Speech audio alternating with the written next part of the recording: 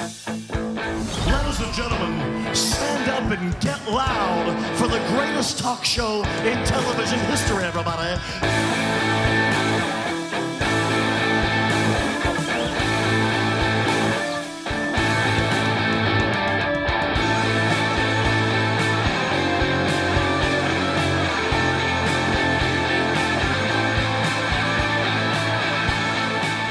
Welcome everybody to Fans Talk Pro Wrestling.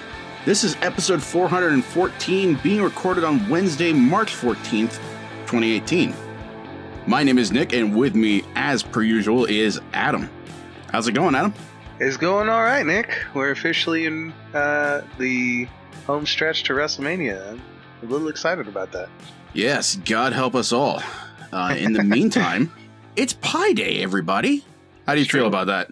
I haven't done any proper celebration. I have not partaken of any pie. I haven't either. At least not yet. I suppose I still have an opportunity. But hey, for anyone that celebrates, happy Pie Day.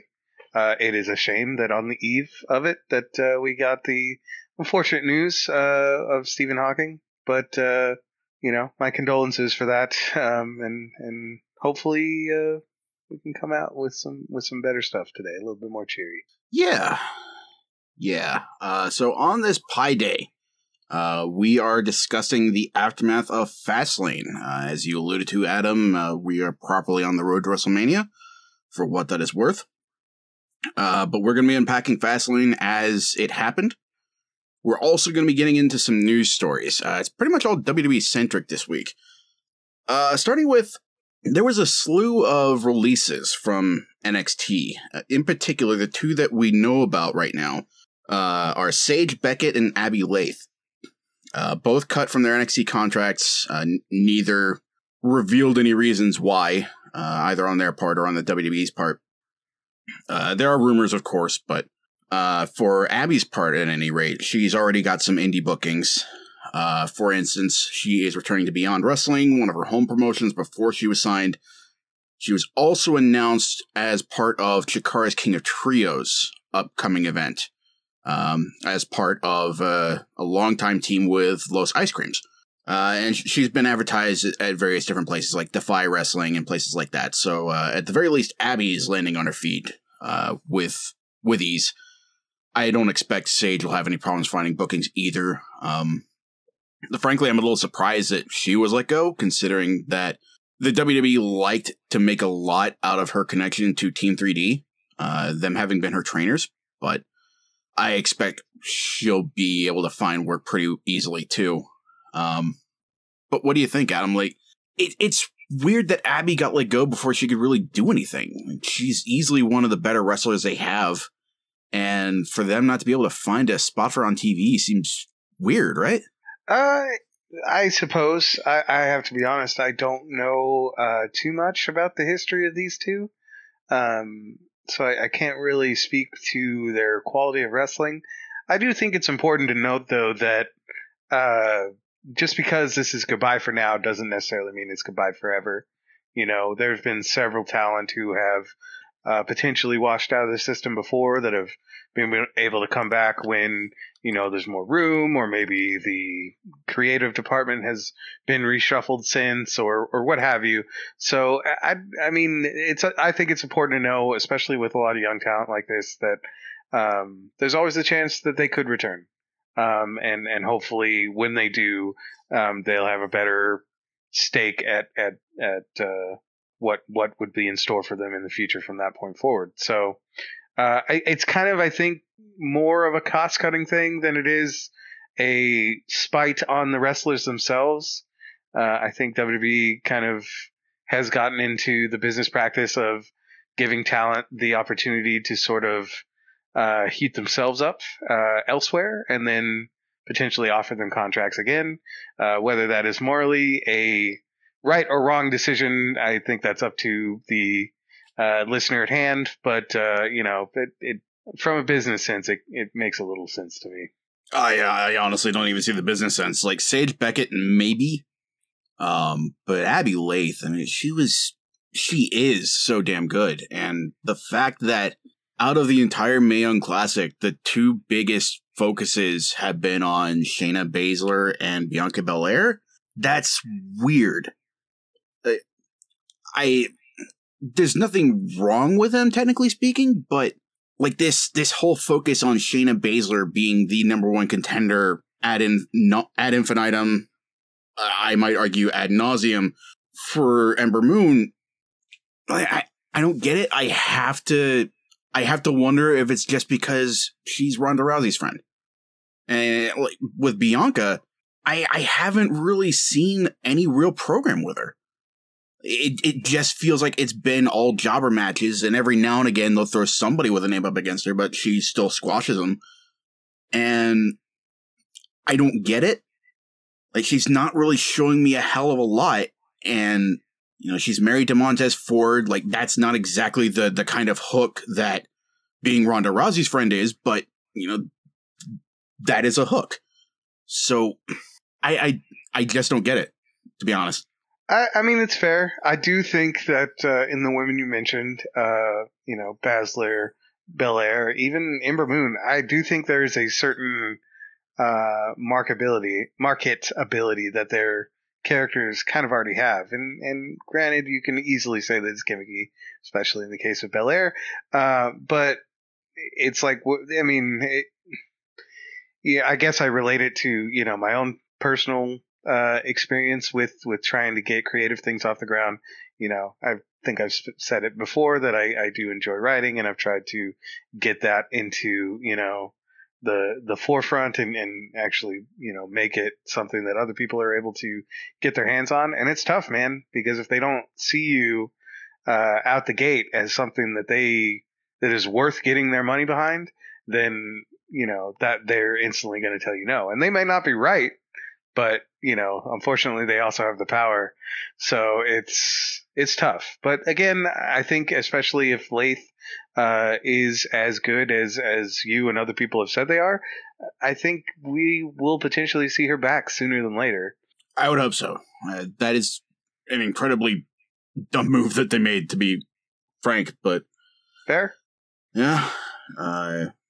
It certainly doesn't seem like they're hurting for work, though. Yeah.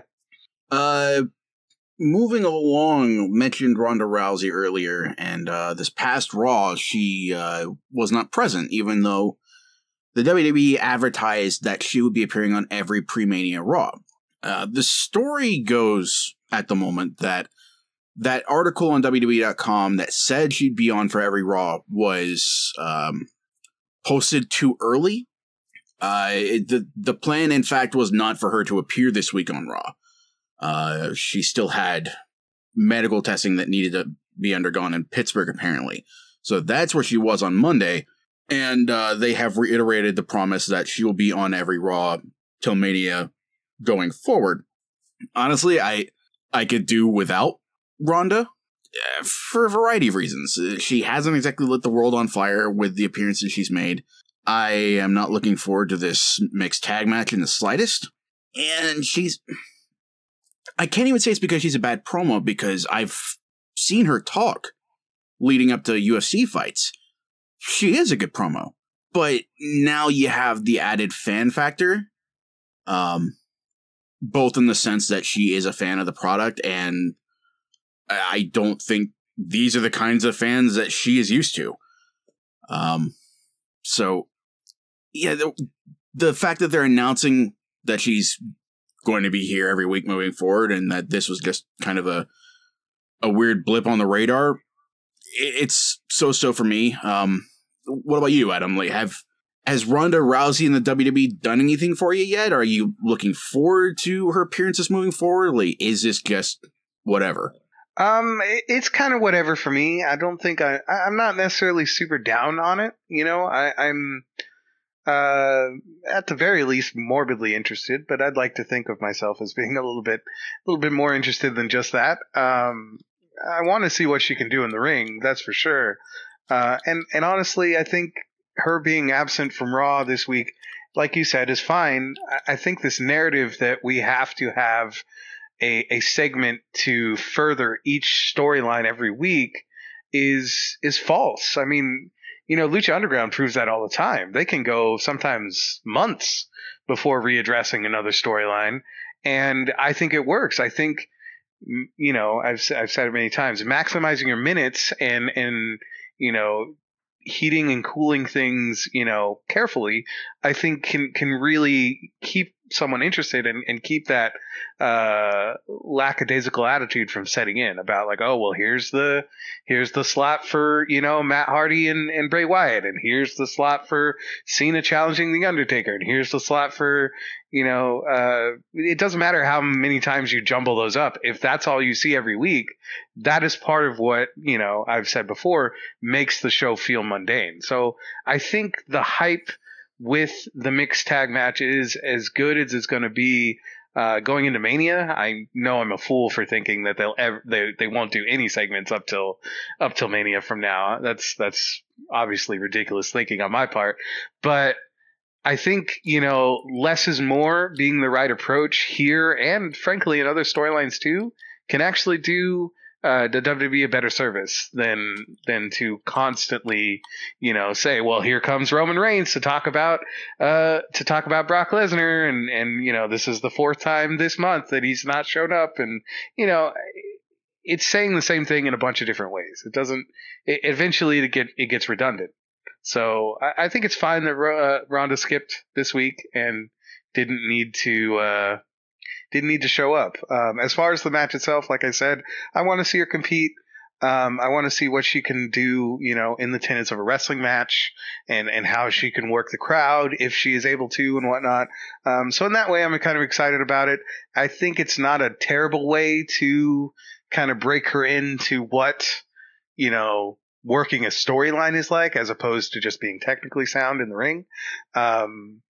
She's got, 3 veteran, people to kind of show it. Well, sure. I knew that was going to get a little bit of a call out. But you know what I mean? She's got people that have been on TV for a very long time and know at least the basics of how to structure a story. Whether they do that well or not, I will leave entirely to the debate of everyone listening.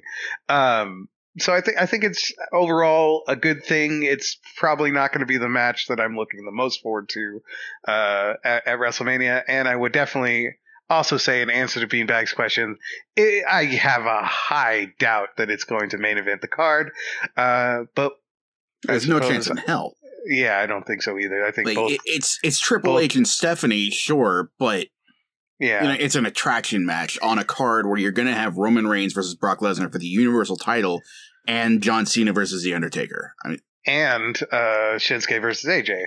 So, I mean, sure, I'm not necessarily guaranteeing that's going to be at the main event, but that's definitely more main event worthy than I think the mixed tag match. I am like 75% certain that's going to open the show. I don't necessarily think that's a bad position for that match either. I mean, it absolutely is, but it fits the whole narrative of Raw is the main event and SmackDown's whatever. Got to focus on Raw and Brock Lesnar and Roman Reigns. Sure, but I think you couldn't ask for a more hot opener in the same vein, to be honest. But I'm sure we can save that for when we get a little closer to Mania. Yeah. As far as the match itself goes, I think I said this last week, but I expect this to go very similarly to another match of this caliber is not the right word, composition. Back in TNA, when not long after Angle divorced his first wife, Karen, who would go on to become Karen Jarrett, there was a mixed tag match between Jeff and Karen Jarrett and Kurt Angle and Chyna. And in that match, Karen and Chyna only stepped into the ring a couple of times. I think Karen took one move, maybe. I fully expect this to be similar. Ronda might hit Stephanie with that, frankly, thunderous Samoan drop. She corrected us on Twitter and called it something else, but like, it's a Samoan drop. You're in wrestling now. It's Stephanie. She's not a wrestler, contrary to what her contract says. And Ronda Rousey's not a wrestler. She is yet. like the closest thing you could call her is a judoka. That's kind of it. That's not really pro wrestling. It's too soon for her to figure this stuff out yet.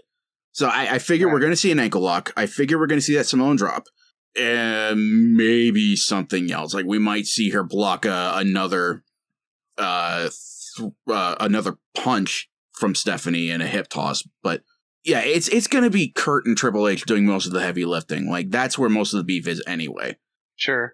And it's disappointing in that vein because, again, kind of speaking to the Mixed Match Challenge as well, I wish they'd booked this as an intergender match because I think that both Kurt and Triple H could work better with Rousey, either of them or both of them, than Stephanie ever could, breaking her in. So it's kind of unfortunate that this is what we end up getting. But it's a WWE. Yeah. Like we're definitely going to see Angle get slapped. We're definitely going to see Triple H get thrown at least once by Rousey. But yeah, sure. Yeah. Maybe even get tied in some knots by some submissions or something. Yeah. That might be after the bell. Potentially, yeah. How do we transition this here? So Rousey was getting medical testing done. Perhaps she was getting fucked up on anesthesia. Speaking of fucked up, Jeff Hardy was arrested and hit with a DWI in my backyard. Metaphorically speaking. Sure. So... Well, he lives there too, right? No, he lives out east, Cameron, North Carolina. Ah, I see. Gotcha. Yeah, so he was in my neck of the woods, actually. Not really 10 minutes from my house when, on Saturday, apparently he veered off the road and hit a guardrail, and then he spun out into the middle of the road. In a subsequent breath test, he wound up blowing 3 times over the legal limit. He has had his driver's license revoked pending trial, and we don't know when the trial date is going to be, but he is going to be facing court in the not too distant future, I imagine. No idea yet on whether this screws with any potential Mania plans. He did end up filming a cameo for Ultimate Deletion prior to the DWI, but yeah, I don't really understand, first of all, what Jeff was doing out here, and secondly, why he would risk screwing things up with WWE. Cynics would argue it's Jeff Hardy, this is what he does, but, you know, he's been in a pretty good place. Like, I can't remember an incident since, you know, the big one where he had the opioid busted his place. Like, after he came back to TNA and had his big redemption run, I don't remember anything like this happening. So it really is a damn shame. I hope that, you know, he gets whatever help he needs, and I hope that this doesn't screw things up for him. Because, I mean, everybody wants to see him have a real singles run in WWE, I think. Like, that's where the money is long term, especially given how they're mishandling Matt versus Bray. So, I don't know. Maybe there's a little bit of Homer in me that's rooting for him illogically, but, you know, I want to see him go on to do good things and not have shitty things happen to him. Sure. I mean, I think it's fair to acknowledge that an inebriated brain does not exactly think as clearly as one that is perfectly sober. I think they've actually done tests about that. So it's not extremely hard for me to see why in the moment he would think that was a very good decision and you know, later on suffer the consequences. It is unfortunate to see. I kind of agree with Beanbags in the live chat once more that I think as long as there's no narcotics, he's going to probably be fine. At the very least, I mean, we've seen this example before, almost literally in the exact time of year, with Jack Swagger in the past, and he went on to become Mr. Money in the Bank. So I think WWE kind of views alcohol as, I think, unfortunately quite a few people in the country do, as not as big a deal as it probably should be. I don't necessarily think that Jeff should be released over it, but I definitely think, if Triple H got punished for the curtain call, I mean, definitely Jeff should get some sort of, reprimand from the company. And I don't know what that could be, but unless Jeff is going someplace else to work and flipping the bird to WWE, I don't think should be concerned about that. Sure.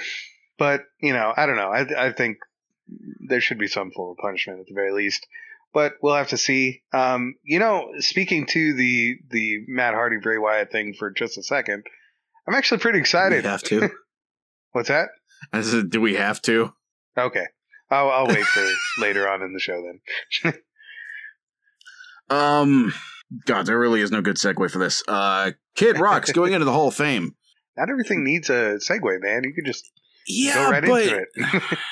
I know. It offends my sensibilities, not quite as much as Kid Rock does, but I like smooth transitions. Sure, I feel you. But being the antithesis of smooth, Kid Rock is going to be honored alongside the Dudleys, Hillbilly Jim, Goldberg, all that bunch. And how the fuck he got in ahead of Fred Durst, I have no idea. I am no Limp Bizkit fan, but Limp Bizkit is WWE's favorite band, and he played in the goddamn Undertaker. Kid Rock played at a WrestleMania, almost 10 years ago now, when he played at a tribute to the troops once. That's his in. I think he's played a couple times at WrestleMania, hasn't he? I've only seen people talking about one. Because I know there was the lame entrance of all the divas for the divas at the time for the big battle royal they were having for the match. And then there was an actual thing that happened. I don't think it was Mania, but I don't remember. Anyway, I'm having my mind blown in the live chat right now. He's the lead singer for AC/DC now? I didn't know that either. Can't be. Well, yeah, didn't something happen to I have Singer? No idea. I haven't been. I think Bryan Singer's had some medical problems. Oh, Brian Johnson, I meant to say. Yeah, there you go. After a heart attack. Yeah, AC/DC is not exactly on my radar, but yeah. Oh my fucking god. Yeah, kind of a sad day. I mean, I kind of get it with Kid Rock over Limp Bizkit, despite the fact that they are WWE's favorite band. I mean, Limp Bizkit hasn't done anything for God. I literally years. Do not understand because Kid Rock hasn't either. Sure, I think he's been more relevant to pop culture in general lately. Yeah, I mean but more. I mean it's yeah, but it's Fred Durst. He is the embodiment of pro wrestling and music. I'm not a fan of his, at all. That dude is kind of trash, but so is WWE. They are two very compatible piles of trash. Sure. I don't know. I mean, ultimately, at the end of the day, I feel the same as you. Not necessarily angered, I guess. I don't know if you're angered or not, but I don't feel angered that he's in the Hall of Fame. I'm very indifferent to it, This year's class, I think, is a little meh for me. Yeah. I think the only people I'm really excited for are the Dudleys. Everyone else, I'm not hating on them being in the Hall of Fame, but I'm not oh my God, finally. Yeah, I mean, good on Ivory. She definitely should have gone in a long time ago. As far as I'm aware, it was just politics getting in the way. Yeah. Hillbilly Jim, I have no frame of reference for the dude, but apparently he was a big deal back in the day. So, kudos. He's a good guy too, from all the things I've heard. The Warrior Award recipient, sure. If they really cared, they'd find a better name for the award. But the kid, I have absolutely no issue with. No, China has not been inducted into the Hall of Fame. No, she hasn't. And if the WWE has her way, she never will be because they have all kinds of double standards for who should go in. Right. But like, and again, it's a WWE Hall of Fame. Like, none of that shit matters in the slightest in any real sense. But putting a shit lizard like Kid Rock on a pedestal, any pedestal, that doesn't sit well with me. Like, I can't even say I'm angry about him going in. Like, I am kind of offended, because that man is an affront to all kinds of things like art, entertainment, music, you name it. He has probably done something to disgrace it. But like, sure, it's Vince McMahon. That's the kind of shit he goes in for. What am I gonna do? I don't know, man. But something I would very much like to do about is this next bit of news, which it blows my fucking mind that this is indeed a headline. But the WWE has announced that there will be a women's battle royal as a counterpart to the Andre the Giant Memorial Battle Royal for the men. And they named it after the fabulous Moolah. Which is interesting because for a couple of years there, it seemed like they wanted to do anything but bring up Moolah. And for very good reason. Speaking of shit lizards, she was kind of a monster. For those that do not know, Moolah was far from the paragon of women's wrestling that the WWE claims her to be. Like in the announcement video, they hailed her as a pioneer and a trailblazer in women's wrestling. When really she set it back at least 2 decades and held it back for even longer. There are a number of articles detailing all the monstrous shit she did. Far better than I ever could in this format. But kind of the too long didn't read version is that she was a human trafficker, a sex trafficker, using the girls that she trained as political currency with different promoters around the company, including Vince. She took a cut of all her girls' bookings, a huge cut, would lie about the money that the girls did get for their work in various promotions. Let's see. She forced all of her students to live on the land she owned, forced them to pay rent, forced them to pay for utilities, forced them to pay for room and board. And like various students of hers, like, she would go out of her way to kneecap with other promoters, should they prove to be any better than her, which wasn't a high bar.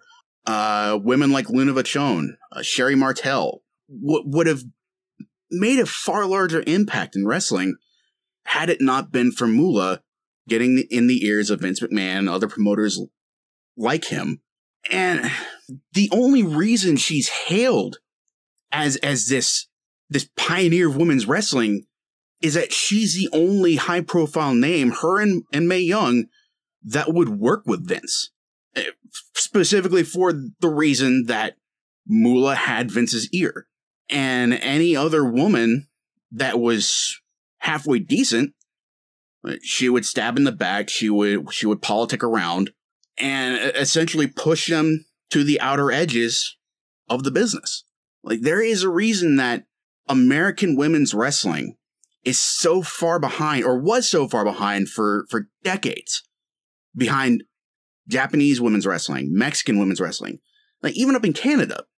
Granted, Canadian women's wrestling was very much influenced by the American scene. There weren't a lot of big promotions up there, but like, it cannot be stated enough how detrimental Moolah was to wrestling in general and women's wrestling in particular. Like, she is the reason that for decades, women's wrestling in the WWF was just hair-pulling catballs and nothing else. She's the reason why it was stuck so long on the bra and panty matches, the mud wrestling, all of that bullshit. When in Japan, you had people like Manami Toyota, Aja Kong, and all of those huge names, the Jumping Bomb Angels. Over there, they were breaking down barriers left and right and having fantastic wrestling matches. And nobody could see that in the States precisely because of Moolah's legacy. And for the WWE to talk out of both sides of their mouth like this, to constantly tout the women's revolution that they are spearheading, to hear them talk. And then to have this battle royal be a part of Moolah's legacy, and to make your talent talk about, like, this is a great thing? Like, fuck that shit, man. Yeah, I agree. I am feeling the need that we should say that a lot of those charges were alleged. I mean, I don't have a problem believing that they were true, but yeah, her trainees are the source for all this shit. Like, you have to say alleged because nothing was proven in court. Sure. And she's dead now, so it's not like you can exactly go after her. But allegedly, you're right, is an extremely shitty formality. Like, this shit happened. I wouldn't be surprised, considering the time and the way the business was, and it's only very recently, coming out of that kind of dark age in its treatment of women, comparatively at the very least. I don't have a problem believing that a lot of that shit happened. Yeah, I mean, it's shitty. I think there are at least 5 different women I can count on my fingers that would be better to name it after. Even more recent talent. Why not a Trish Stratus, Salita? Anyone, anyone. Just pick anyone. And I've seen a lot of names floated around that people say wouldn't work because, like, Luna Vachon, Sherry Martel, Miss Elizabeth, women like that are high profile enough and did enough in the business, they also wound up dying in drug overdoses. Like, considering how the WWE blackballs China because of her porn career, that's another thing I can definitely see the WWE shying away from. And again, the subject of double standards comes up because Moolah did far worse. But again, she was the only high profile woman that would work with them for years. So I'm seeing in the live chat, they could rename it to the Mae Young Memorial Battle Royal. And, like, that's a bad move, too. Because in all of the rush to explain to people why Moolah was such a terrible person, like, some history was also not publicized, because this was out, but also brought to the forefront about how Mae Young wasn't exactly a great person either. The way she would, like, sucker in married men and ambush them and rob them, and the married men wouldn't talk about it because they were married. They were following up on her advances, get them alone and whatnot. But, like, I wouldn't rate that as bad as a lot of the shit Moolah pulled, but still, robbery and assault, not great. I mean, I think it sort of stems to a larger argument in the world that I feel it has at least some truth to it, in that no one in this world is completely innocent. And I don't mean to defend anyone by saying that, but, everyone's got skeletons in their closet. There's no perfect person in the world. And I think that's never been truer than when you talk about a lot of the talent previously in wrestling. There's a lot of, considering the origins of wrestling in general, there's a lot of shady people that were attracted to the business and have left their mark on it for better or worse.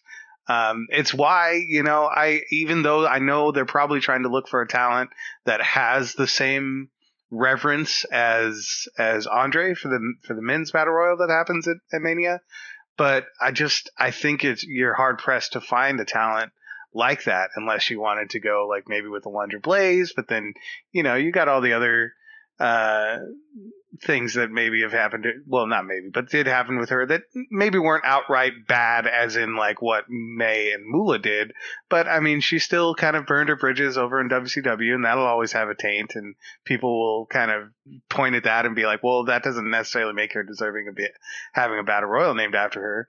I dropped Trish and Lita, but obviously they have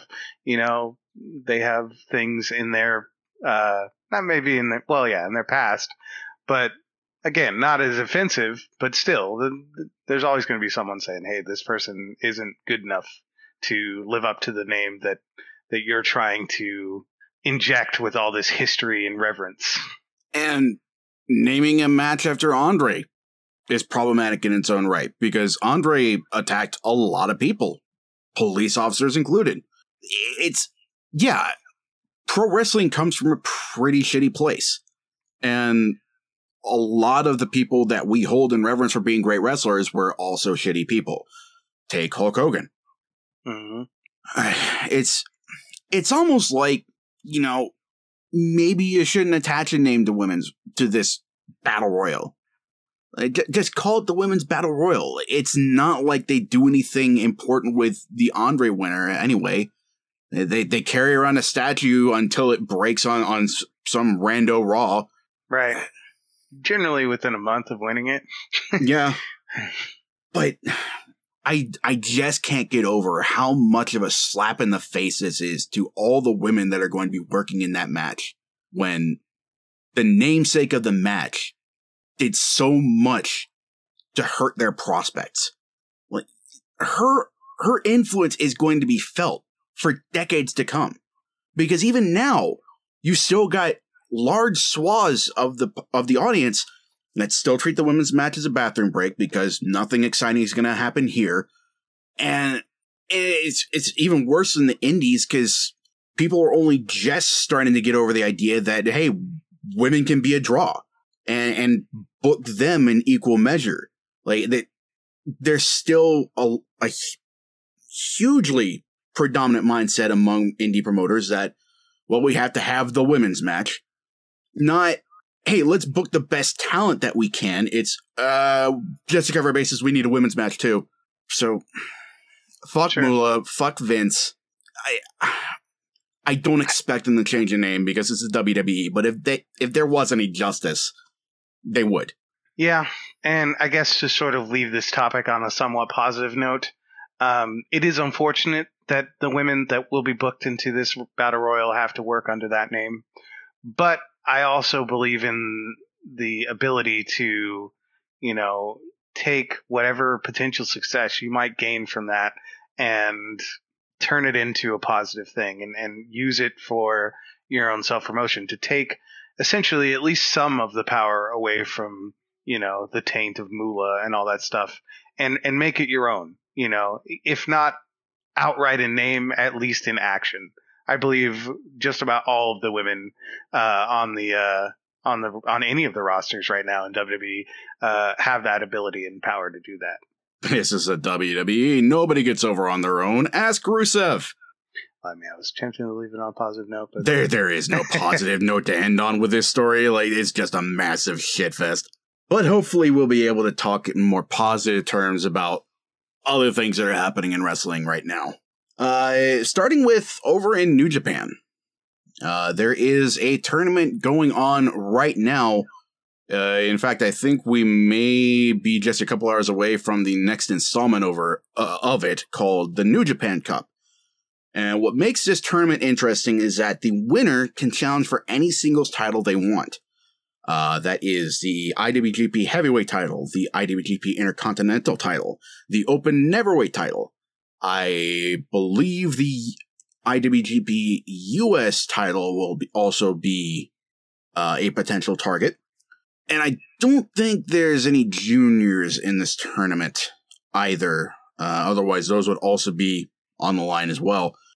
But we've already run through the first round, wherein Michael Elgin defeated Tomohiro Ishii, Juice Robinson beat Yujiro Takahashi, Hiroshi Tanahashi defeated Taichi, kind of a no-brainer. Bad Luck Fale defeated Lance Archer, Kota Ibushi defeated Yoshihashi, Zack Sabre Jr. defeated Naito in something of an upset, I think.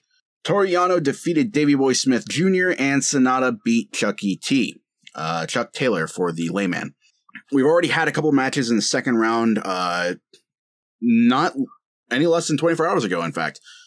Juice Robinson defeated Michael Elgin. Good. Tanahashi beat Bad Luck Fale. Again, I figure that's kind of a no-brainer. And within the next few hours, we are going to be seeing Ibushi versus Zack Sabre Jr. and Yano versus Sonata. If I had to guess, I would think Ibushi and Sonata were going to advance. Could be surprised. It's not exactly like Naito losing to Sabre was an obvious outcome. Yano could pull a rabbit out of a hat and low blow his way to victory over Sonata, but given the hot streak that Sonata's on right now, I doubt that'd be the case. But yeah, I figure both matches are going to be pretty good. I have yet to see any of the New Japan Cup action personally. I'm going to go back and watch some of those matches, like Tanahashi versus Taichi. This is Taichi's first big foray into the heavyweight scene. So yeah, I'd like to see how he's trying to make his mark. Like, he's been talking a lot of shit toward Naito. And since they both lost in the first round of the New Japan Cup, I think Taichi might try to lord that over Naito. Also, Zack Sabre Jr. making the bump up from from junior to heavyweight. Yeah, I just can't say that enough. Like, I never would have figured he would beat Naito in the first round. I guess it's interesting because Suzuki-gun's been lacking in heavyweights with any real profile. You've got the Killer Elite Squad and Lance Archer and Davey Boy Smith Jr., but they've always been a tag team. Up until recently, you had Shelton Benjamin in that stable, but obviously he's unavailable. And that kind of left Iizuka, who has been undercard fodder for the longest time. The most interesting thing about him is he brings an iron gauntlet to the ring, and he has to be restrained by a leash by either Taka or El Desperado. So yeah, them having new heavyweights to rely on is probably a good thing. Taichi is arguably the most hated heel in New Japan right now. Zack Sabre Jr., he's got an interesting thing going on there. So, yeah, I mean, if nothing else, Sabre versus Ibushi is going to be a hell of a match to watch. And Yano and Sonata always manage to put on good matches. Like, Sonata always shows a more, mischievous side whenever he's in the ring with Yano. Like, him putting Yano in the Paradise Lock is always hilarious. So, yeah. I don't know if you have anything to add there, Adam, but who do you think is going to win the New Japan Cup? Out of the winners that I see, I think Sonata's a pretty solid horse to back. I don't know. It's getting close though. Ibushi versus Zack Sabre Jr. is going to be an interesting one to see how that develops. If you guys didn't, I think they met, didn't they, during the Cruiserweight Classic as well? I don't remember. I can't remember either. I want to say they met in the semifinals or finals. If not, you can see plenty of their action if you have the network and haven't been able to see Ibushi or Zack Sabre Jr. Up until this point. You could see them, wrestling many other people and possibly each other if you follow the whole tournament. So having seen both of them in action, it's going to be very interesting to see see which of those two advance. I don't know I guess I could see Ibushi advancing too, based on the storyline developing with him and Omega, and the potential that their paths crossing later in the main event could entail. But I don't know. Everybody's of the winners that are left, the two winners that are left and the two that have yet to be decided, I don't see a bad bunch in the card. So, I think it's going to be pretty exciting, worth watching. Yeah, like I definitely don't see Juice going on to win it all, but I would be very pleasantly surprised if he did. Tanahashi, it's always hard to bet against him. Then again, he is so jacked up right now. Like, in character and out of character, like there's obvious reasons to bet against him. Like, out of character, the dude is beat up. He needs some time off, I think. In character, Suzuki has destroyed him on 2 separate occasions. So, yeah, I'm not surprised that he was included in the Cup, but I'm kind of a little surprised. And yeah, Ibushi going on to win it all would be really neat. Could be an obvious bone of contention between Kenny Omega and Cody Rhodes. And also kind of play into the whole, is Ibushi part of the Bullet Club? Is he not, kind of drama that's unfolding right now? And I will never say no to a big serious push for Sonata either, because that dude is just straight up money. I honestly think that they should have pulled the trigger on him when he went after Okada last time.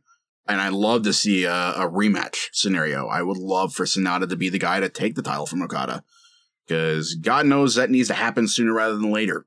Sure. I mean, I was really hoping it was going to be Omega, but I think he's going to be busy. Sure. Yeah, like right now, most definitely. I'm not exactly sure when the New Japan Cup is wrapping up. And I don't think that there is a window on when the Cup winner has to pull the trigger and make their challenge. And for that matter, the New Japan Cup is by no means a guarantee that you'll walk away victorious at your title match. Because I examined the record, and it's pretty mixed on like whether or not the New Japan Cup winner won or failed. As a matter of fact, Tanahashi's won it twice. And the first time, I guess, was before this became a thing where they won the right to challenge for a title. But the second time around, he lost to Nakamura for the heavyweight title. And I guess while I'm looking at it, a couple of interesting points of trivia, like Brock Lesnar defended against he was known as Giant Bernard at the time, but Albert A-Train, Matt Bloom, like. Firstly, Giant Bernard won a tournament in New Japan. Like, that's how big a deal he was over there. And he lost to Brock Lesnar in 2006. Just recently, Shibata won the New Japan Cup last year, and he lost to Okada for the title at Sakura Genesis. So definitely not something you can count on, but you know, it's something fun to watch all the same. It just injects something a little more interesting in what otherwise is kind of a stale heavyweight singles title scene, with Okada having been on top for going on 2 years now. I guess you can't call it stale across the board, because Suzuki did just take the title from Tanahashi, and he didn't hold the Intercontinental title too long either. Goto just recently won the never openweight title against Suzuki, shaved his head. But yeah, it's going to be a hell of a lot of fun. Speaking of fun, let's talk about the exact inverse of that. With Raw, it's hard to look at anything that happened on Raw and be stoked. Like perhaps the biggest argument to be made against that position was the news that the Ultimate Deletion is taking place next week. There was some back and forth from the Hardys, wherein he brought the entirety of the Hardy clan into the Great War storyline. Queen Rebecca, King Maxwell, Lord Wolfgang, Senor Benjamin, Vanguard 1. I think the Lake of Reincarnation and Skarsgård made an appearance as well. Yes. Yeah, so I have a hard time getting excited about the Ultimate Deletion, because they're just not putting a lot of emphasis on what I feel are the right things. Say what you will about Impact, but they pushed the Final Deletion so hard that they actually sent advanced copies to the wrestling media before it aired. Like, kind of like actual movie studios would. Like, they were that gung-ho and on board with that storyline, with the whole Broken Universe deal. And you know, WWE doesn't really commit to anything like that anymore. So it's hard for me to really get invested in this, especially since it's not going to be a Mania thing. But, you know, there's still that part of me that saw the Final Deletion, saw all of that stuff over in Impact, and think maybe they can do that here.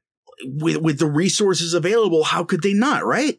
Yeah, I mean, that would seem to be the logic. Not to mention the ever stronger growing rumors that not only, I mean, it seems obvious that they at least have the rights right now. Not only that, though, but that it seems Jeremy Borash is on board and helping produce, which was one of the big reasons why it was successful in TNA. It seems like all the pieces are there, at the very least. I would like to think that they're going to bring a couple of new things. They seem to always do that when they go to the Hardy compound.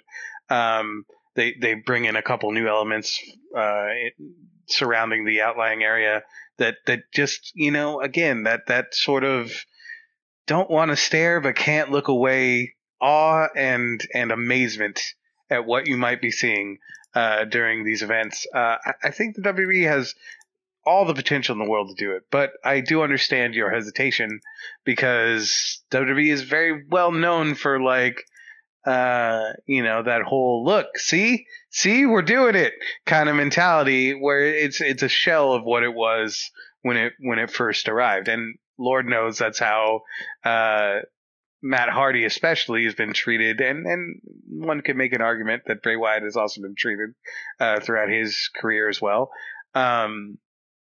See the House of Horrors match, but but taking the creativity completely out of, well, not completely, I'm assuming, but at least more out of the creative team's hand and putting it into the hands of Matt, Bray, and possibly Jerry Borash, and all the people that are good at making this stuff work, I think is a smart decision. So if that's what's happening, then I'm going to be cautiously optimistic about it.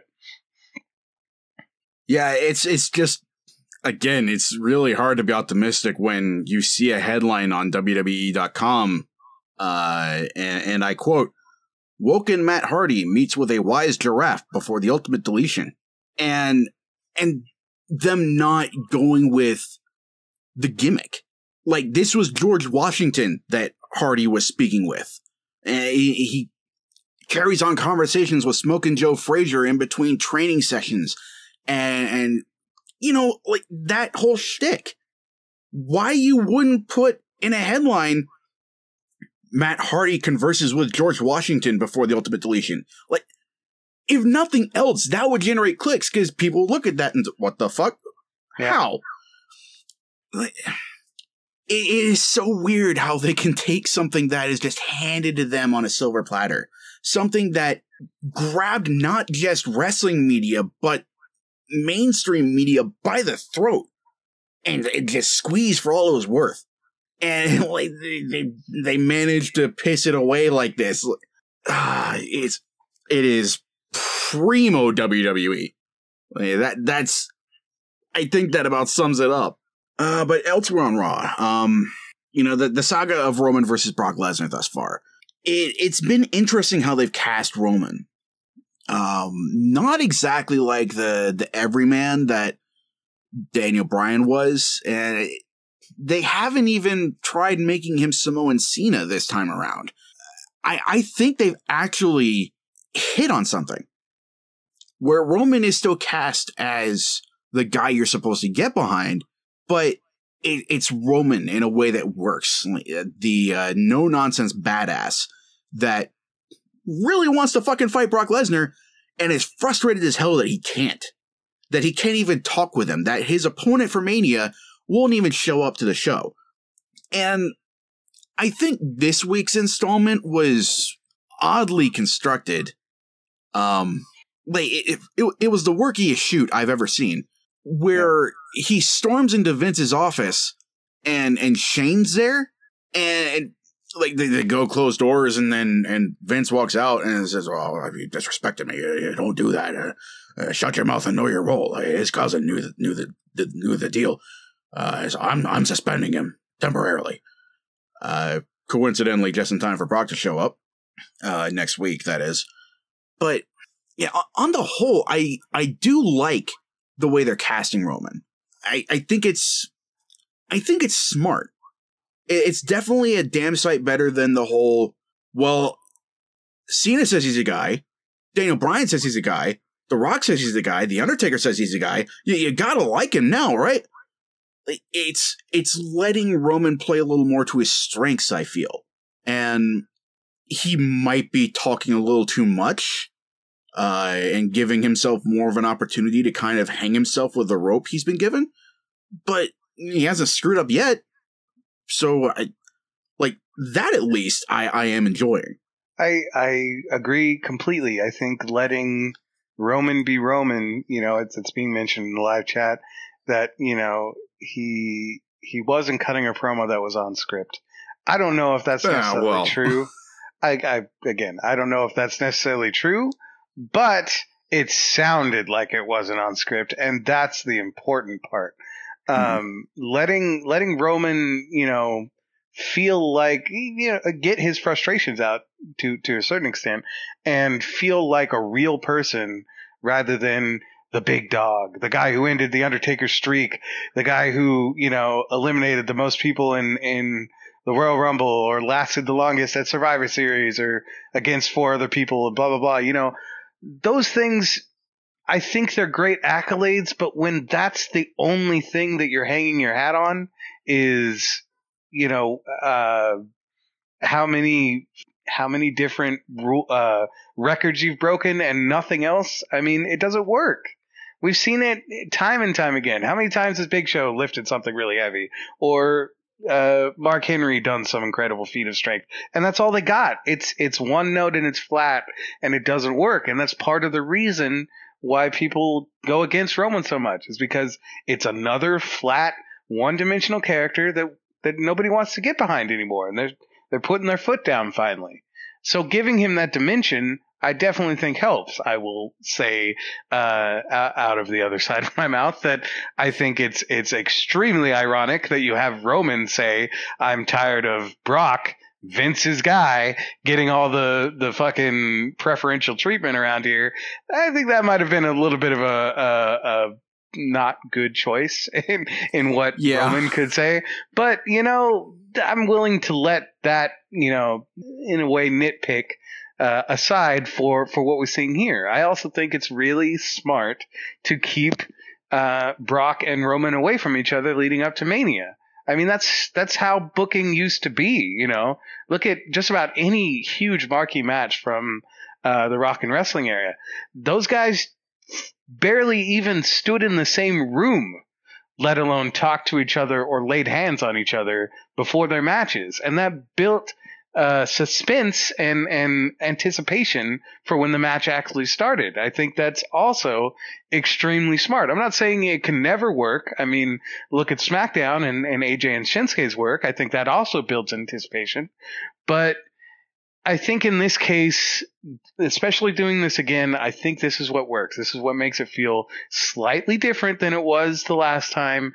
It also helps Roman out, makes him look like a more rounded character, and it builds that anticipation and suspense for the match ahead. So yeah, I'm in full agreement. I think for the most part, this is a good way to build this storyline.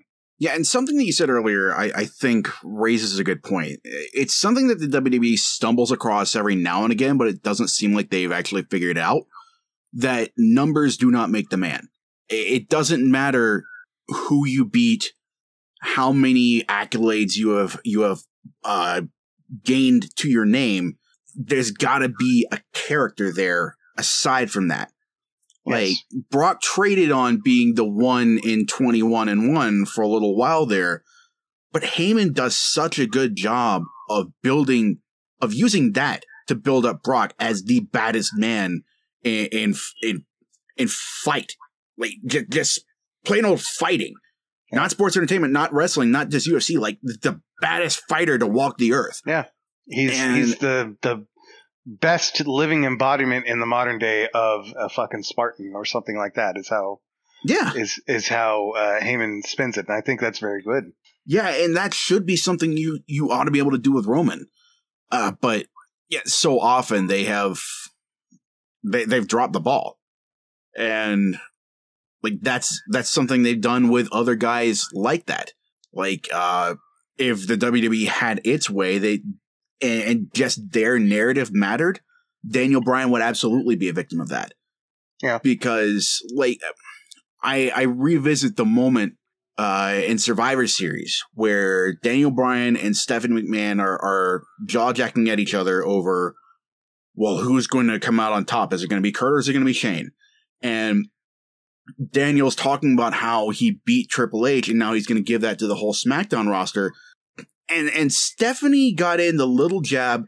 Yeah, the time you beat my husband and won WrestleMania, that was your only big moment.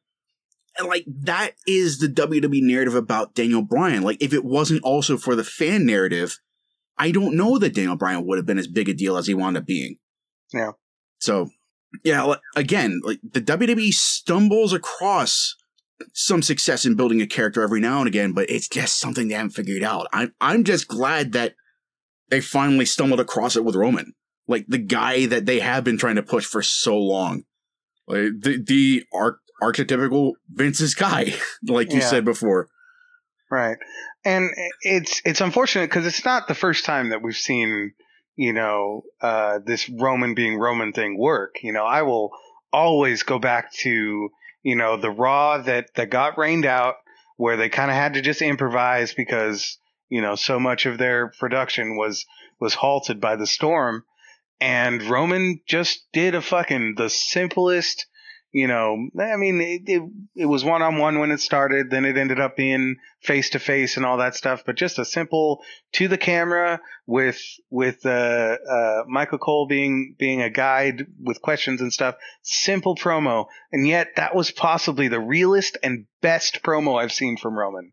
So if they've stumbled across this idea with Roman a couple of times over his career, but they just can't let that narrative go that they need a Cena all the time. They need a Rock all the time. They need a Hogan all the time. They need, those larger than life guys at every turn. And the downside is the reason that all three of those men got over was because they had their own spin on what it could be. And yeah, is Cena stale now? Is Hogan stale now? Is Rock stale now? Yeah, because we've seen it for a couple of years.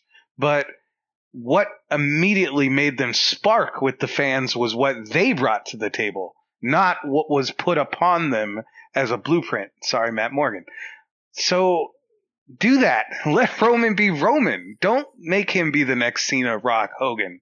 Let him be the current Roman. That's what works. That's what works with everybody. Absolutely. As an aside, I miss Matt Morgan, man. Yeah, he was pretty cool. Yeah. I will admit, I laughed at the stuttering Matt Morgan gimmick. I was like 15, though. Yeah, the WWE never really treated that dude right. No. I like this stuff in Impact. Yeah, I did too. Let's see. Oh, damn, that would have been a good segue for the Ultimate Deletion. But we already talked about it. So, speaking of WrestleMania plans, Cena has one last shot at a road to WrestleMania. Only one more! Mm-hmm. And that's The Undertaker. So, long story short, John Cena got drunk on TV and challenged Taker to a match. That's essentially what happened, it seemed like. Yeah. I mean, that's probably his first sip of beer in a long-ass time, let's be honest. Yeah, there's no way that dude drinks anything but the finest of wines. Yeah, you don't get that physique by drinking beer every day, I'll tell you that much. No, and as much of a work as Total Divas is, like, I think that him being as uptight and regimented as he has shown, I think that is legit real. Agreed. Yeah, I don't know, man, about this promo. Like, I'm really on the fence about it. On the one hand, I begrudgingly admit that I was kind of swept up into the hype of it, in general. Yeah, not necessarily any specific word or phrase that he said, but the hype of building to Taker versus Cena at Mania, like I felt it. I'll give that to Cena any day of the week, that he's a fucking great hype man and he's good at fucking, stirring up the anthill, so to speak. That all said, I really don't like the check your ego narrative that he was playing. I mean, I get some points, I suppose, but let's be honest here. I mean, doing a tough workout that you post on your wife's Instagram is far and away different from working a match. It's easy to push yourself in the gym and well, I mean, to certain lengths, it's easy. I mean, depending on how far you're pushing yourself, but it's a lot easier to do that than it is to work a match in front of 70,000 plus people. Do I think that Taker is capable of working a match still? I do, honestly. I think if he's smart about it and chooses the spots correctly, I've seen people in far worse condition do far better in wrestling matches before. So I do think that Taker could work it. Should he? Does he need to? I don't know. I don't know for sure. I don't think so, ultimately. I'm sure it'll be a spectacle of a match. I actually think that Cena would do better, not much, but better to protect Taker's image than Roman would. I just think he has a little bit more seasoned veteran expertise. I don't necessarily want to be called a hypocrite from last week's show, though. So ultimately, I don't think it's going to be like a marked improvement or something super huge. And I don't know. I mean, it's got to happen. I don't think they would let this. It's just like Cena said. If this wasn't going to happen, they would have shut off his mic or something if they thought that this hype was too real for them to live up to any expectation of. So it's got to happen. The Undertaker's name's been put in Cena's mouth several times now, including over just this one promo. So it's to me a signed and sealed deal at this point. I don't know, man. I don't know. I mean, there's the fan in me wants to see Taker wrestle forever and ever and ever because I love the gimmick. I love, even with the streak broken, I think his mystery, well, not mystery, but this mysticism, I guess, put around WrestleMania, like, they're synonymous to me. Like, they go hand in hand. And I'll also admit in that same breath that I was prepared this WrestleMania. I was prepared that this was going to be, not because of injury, not because of inactiveness, not because of whatever, like surely and finally this was going to be the WrestleMania that we didn't see Taker, and the WrestleMania that would mark all WrestleManias going forward, because we'll never see Taker wrestle at a WrestleMania again. I was prepared for that. May have taken me the better part of the year to get prepared for it, but I was. And now, it seems almost like there will never be an end to it. And that brings up so much conflict in me that I don't think I even have enough time on this show to work it out. So I don't know. Like I said, I'm kind of an emotional wreck about this. Yeah, I do think it's interesting that Cena told Taker to take this match and check his ego at the door in the process, as though Taker's ego is what's keeping him from coming to Mania, when in fact Taker's ego is the reason that he keeps coming back, that and the fat-ass payday that he gets. But, like, big adulation of the fans, too. But, like, okay. I don't know. This match should not be happening. 10 years ago, this would have been a fantastic match. I would argue that 5 years ago, this would have been maybe better than Bray versus Taker. Maybe better than Reigns versus Taker. But now in 2018, I seriously question Taker's ability to work a match. Like, not put it together or anything like that, but the ability to execute upon it. He's had some surgery since last year, so maybe he's in better shape now. But we never see the guy, really. So it's really hard to tell. Can he actually do a match like this justice? Can he do better than he did last year, the last few years? I don't know. And I'm kind of tired of having to wait and see every year. Like, is this one where Taker can actually get the job done? Yeah, I don't know. I'm definitely not stoked to see this match. I was definitely prepared for this to be a Taker-less Mania. I think, honestly, the show would be better for it, because at some point, Taker's not gonna be with us anymore. And you have to have a Taker-less Mania at some point. Yeah. But at this point, it would not surprise me in the slightest for them to keep dragging his ass back for one more match. Yeah, I mean, and then it's like we were kind of speculating last week, like what really is left after this, I guess, like I said last week, I guess Taker Sting, but I think you'd still have to book that exceptionally better. Honestly, Sting would not be able to take a bump. Like that would be a primary stipulation. The first rule about that match: Sting cannot bump.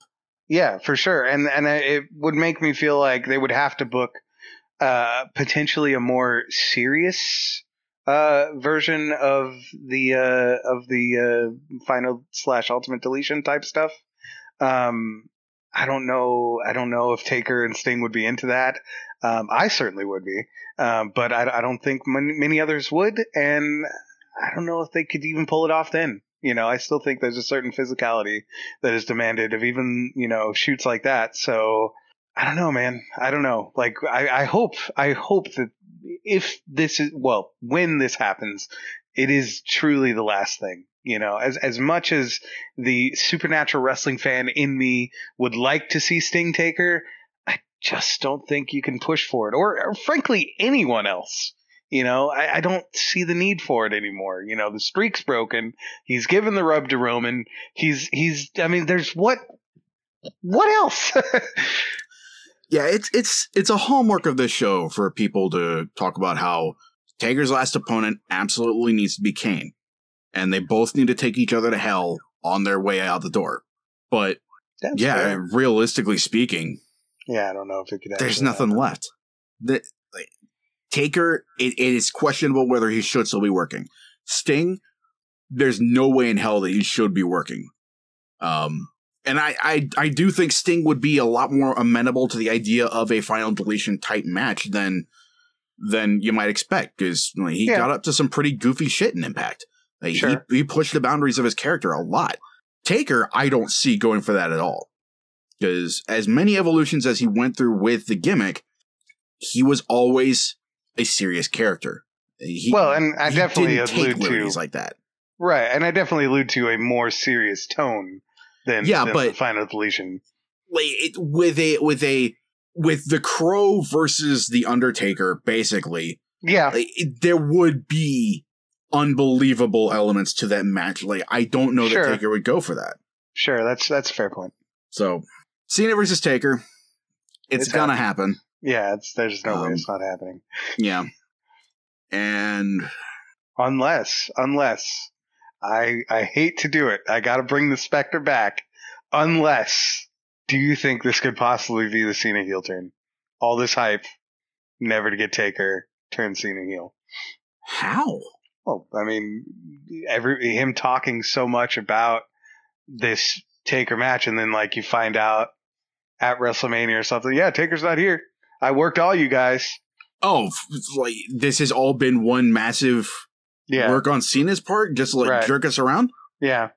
I mean, it doesn't take much for Cena to get booed, but sure. I teasing a Taker appearance, I could see that. I don't think it happens, but no. All possibilities on the table, I suppose. I mean, never count out WWE's ability to do dumb shit, especially on the grandest stage of them all. But yeah. We've seen Taker's beard get dyed. He's gearing up for another match. Oh, sure. No, it's happening. Let's see. Rollins squared off with Balor for whatever reason, leading up to their triple threat match for the IC title. I think the only thing really of note here is that somebody got pinned off the superplex, and it wasn't the guy that took it. Like the way Balor rolled Rollins up after the impact on the superplex. I don't know that anybody has ever won a match like that before, because theoretically you should be able to, because the person executing the superplex gets as jacked up as a guy taking it. Right. So, and like that's completely within kayfabe. Like the superplex is supposed to be this utterly devastating move to both victim and executor. But yeah, I suppose I understand why it's never been Orton that suffered that fate, because it's Randy Orton, and why would he ever lay down for somebody? But yeah, I just thought that was weird. It possibly might have happened in the Bob Orton days, like get one over on the heel. But I think that's hard to to nail down. I don't think it's ever happened on like as grand a scale as like in the middle of the ring on Raw. Yeah. And then I believe this was the main event. I don't remember, but yes, it was 100% the main event. So earlier in the show, the Bar were crowing about how, there's nobody left for us to face, and we beat everybody, and then the entire tag team division poured out and started beating the shit out of them. Sheamus tried to beg off from Titus Worldwide by throwing out the Wakanda Forever sign at him, and that was real weird, but they got the shit beat out of them, and then there was a battle royal booked, and Braun showed up and declared himself to be a part of the match by himself. And so obviously he proceeded to bury the entire division and win the match and secure himself a title match at WrestleMania against the Bar, apparently. Officially speaking, it hasn't been signed off on, but again, this is WWE. Never underestimate their ability to do dumb shit at Mania. Yeah. So. No, I 100% agree with you. The only, and it's still not a great solution to this, but I would like to see Kurt stick hard and fast, and at the very least force Braun to attain a tag team partner if he's going to challenge for the tag titles. Because it's egregious if they're going to let Braun not only fucking decimate the entire division on his own, which I get it, he's the monster among men. Get these hands, I get it. By the way, that fucking promo where he talked to the camera and they fucking actually physically put words on the fucking screen for what highlights of what he was saying was fucking dumb. But moving aside from that, squashing the entire fucking tag team roster on Raw, come on, man. And then if you let him go forward and win the tag team titles by themselves, I mean, Raw's tag team division was already fucking on life support to begin with. Might as well just fucking nail that coffin now. It's a bummer. And it bugs me because, you got AOP in fucking NXT, and I know they're involved in the Dusty Classic and shit, but let's be honest, they don't really need to be. I mean, they've pretty much done they've pretty much done all they can in NXT, and I think that would be a great Mania match. AOP debuting against the Bar. They say they've beaten all the other teams a million fucking times. Here's a new badass, barely ever been pinned team. Let's see what happens. Plus fucking Ellering's there. So why are we doing this stupid shit? And it's hurtful to Braun too. He went from a challenger to fucking to fucking Brock Lesnar to fucking fending for the tag titles by himself. Come on, guys, you're better than this. Fucking better than this. Yeah, I'm completely on board with you in how they're destroying their tag team division. But no matter what happens, it again treats the Raw tag team titles as a mockery. I want just once for those belts to be held by an actual team. And no matter who you throw in there, like Beanbags is throwing out Elias, Ishmael's throwing out Kane. I actually thought I saw at one point that it was official that Strowman and Kane are going to be facing the Bar, but I can't find that anywhere. And like you said, Braun is a legitimate world title contender. And going into Mania, he's on track to have a shitty tag team title run. That's fucking bonkers to me. And AOP makes so much sense because they are beyond ready to move up, have been for months, and they're mishandling the shit out of the Dusty Rhodes Tag Team Classic in NXT. We can touch on that in a little bit, but out of everybody, you still got the Revival, you still got the Club. Those are two very legitimate tag teams, or at least they could be if you'd stop cutting the legs out from under them at every chance you get. Titus Worldwide. You had something going there before you just had them lose in a title match out of nowhere. Heath Slater and Rhino. That's a weird as hell team, but they have a track record of success. They were the first ever SmackDown Tag Team Champions. If you treated them with any kind of legitimacy, instead of giving Heath Slater the only prominent screen time as host of Game Fight, then maybe you could do something there. But for whatever reason, they're so in love with the idea of Sheamus and Cesaro as tag team champions that they can't book an actual feud to save their life. And I love what Sheamus and Cesaro have put together as a tag team. But I want an actual story going on. I want a feud going on. I want something on the order of what we used to see in NXT with the tag team scene. Coincidentally, when the Revival was involved. And the fact that, again, it is so weird. I was beginning to think that we would never see a point where they pulled the rug out from under Braun to see how he would react just because of how over he was. But they did it. They fucking did it. They Bailey'd him. And I don't get how somebody they were so high on is now suffering this fate. God, it's so weird. Yeah. And just weirdness can be an apt descriptor for Raw right now, because that's everything of note as far as I can recall. Yeah, that's really the important stuff. I guess we could touch on Nia Jax and Alexa if you wanted to. Yeah, I guess. So I mean, it's looking like the program's going to be Nia versus Alexa at Mania, because Asuka went after Charlotte out of fucking nowhere. Yep. Sure, it makes sense. Alexa has been engaging in this weird backhanded support with Nia.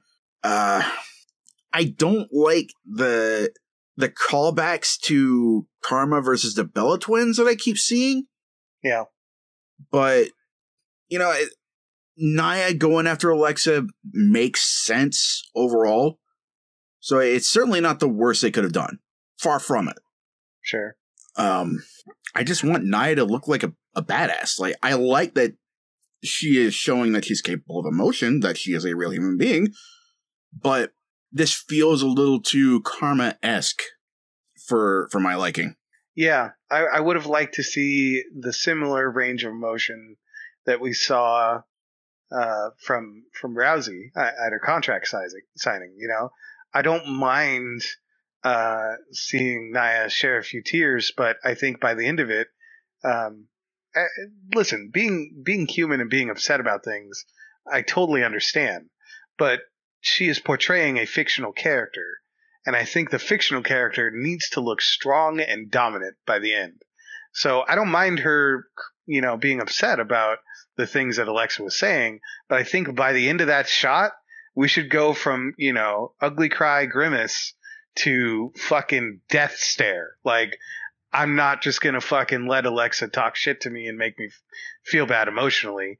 I'm going to own my emotions and I'm going to use them to fucking destroy her. That's the fucking narrative I want to see. Yeah, and they kind of got at that. It took Alexa and Mickey being caught off guard by all their shit talk being caught on camera, and then Nia stormed in to destroy Alexa. But yeah, for 3 weeks, it was nothing but crying and sobbing from Nia, really. That was uncomfortable after a while. Excuse me. Sorry. But yeah, I think that pretty much covers everything from Raw. I think we can transition into SmackDown. Yeah. Not that a ton of stuff happened on SmackDown, really. Some of it was Fastlane fallout. I guess we start with the tag team scene. Yeah. So at Fastlane, we had a title match between the New Day and the Usos, which was shaping up incredibly well. And to close out that match, the Usos were not victorious. The New Day was not victorious. They were interrupted by the Bludgeon Brothers, of all people.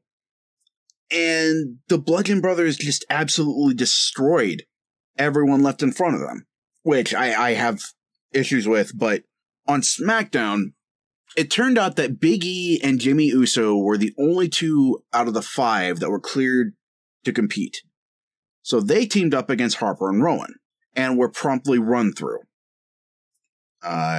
Destroyed post-match and all of that. the Bludgeon Brothers left their mark. Now, I have my own issues with the team of the Bludgeon Brothers. I hate their theme. I am not crazy about their gear. The hammers, I think, are kind of dumb.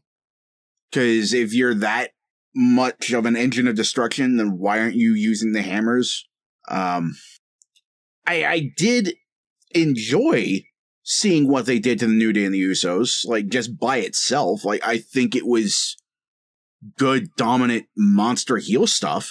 But it's the New Day versus the Usos, man. Like, why ruin that with just this extraneous bullshit? Why couldn't you do this on the pre-show?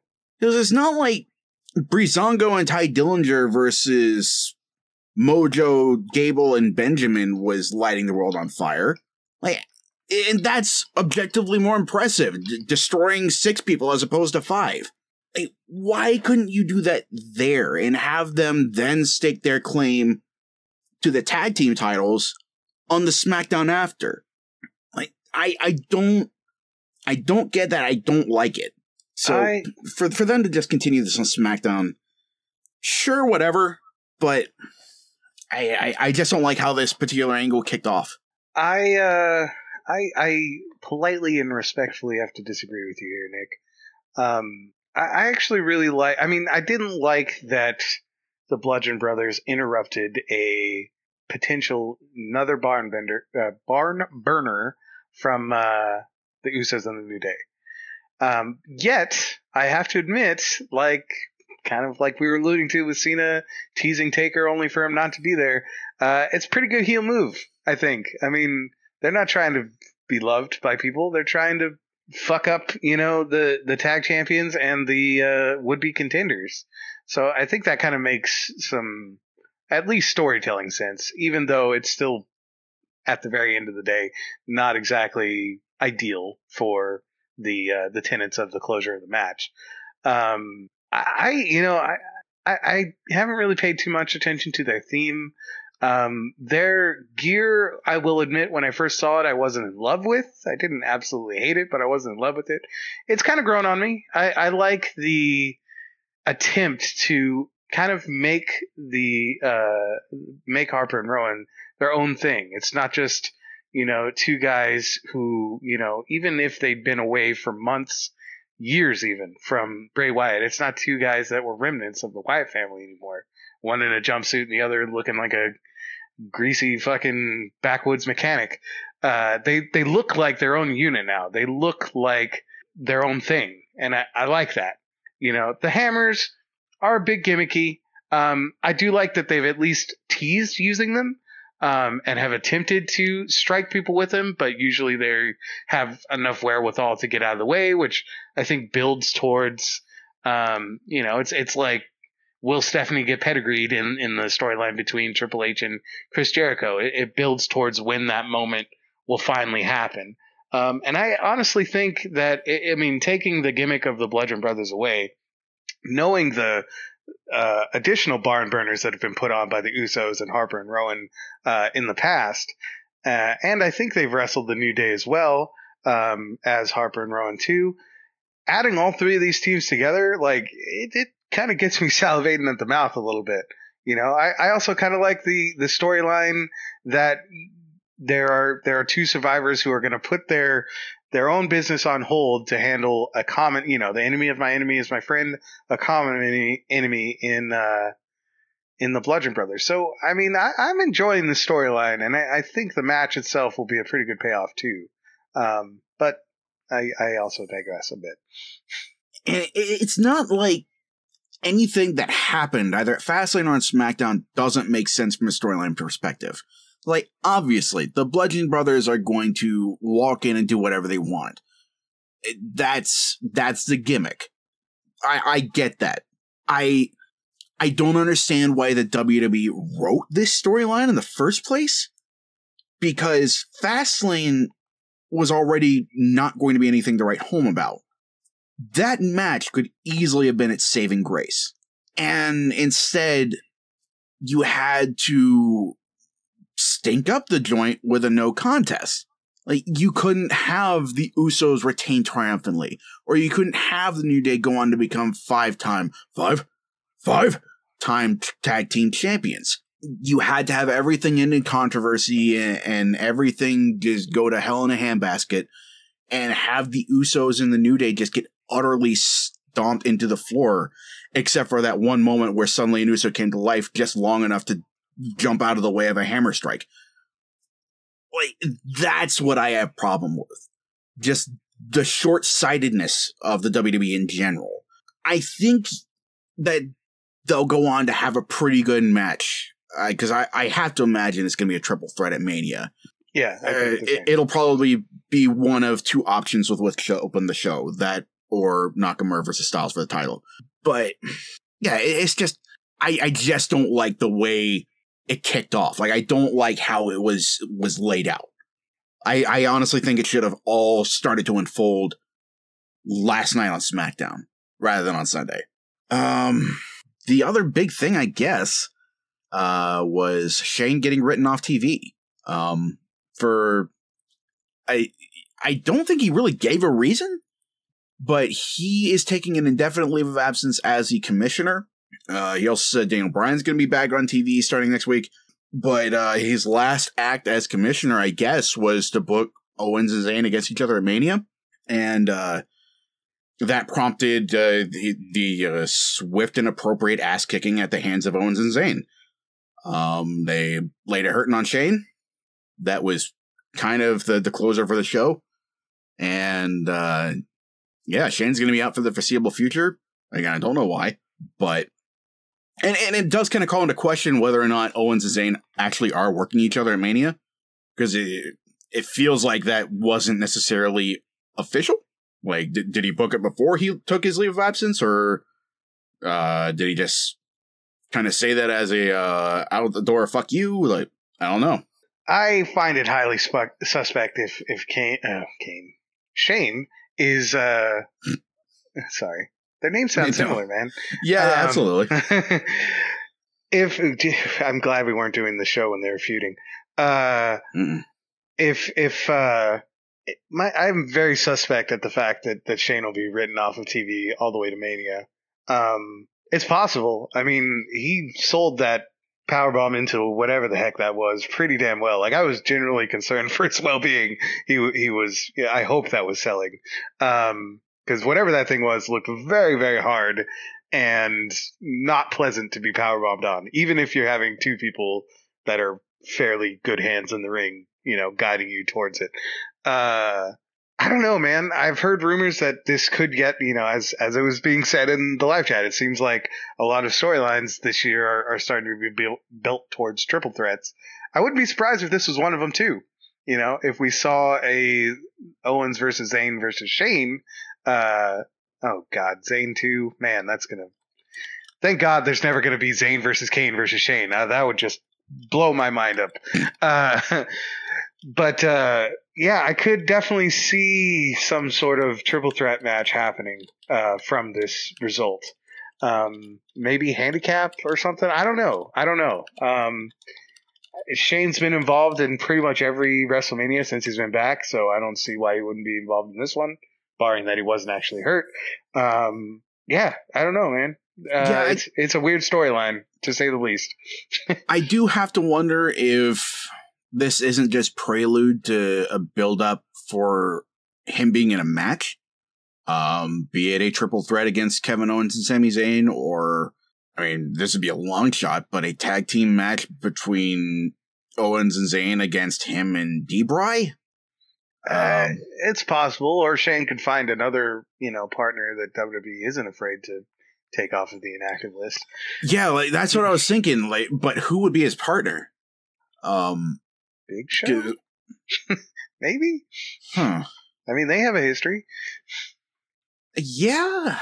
It wouldn't be exciting, but... No, it absolutely would not. But, yeah, I guess I'm trying to remember. Show's not... He is not retired, and I'm pretty sure he's still on the active roster. Yeah, that's what I was wondering about, because he's been gone for a long time. I'm not totally sure, but I'm pretty positive he's still on the active roster. Yeah, I'll look it was Mark Henry that said he was retired as an active performer. Yes.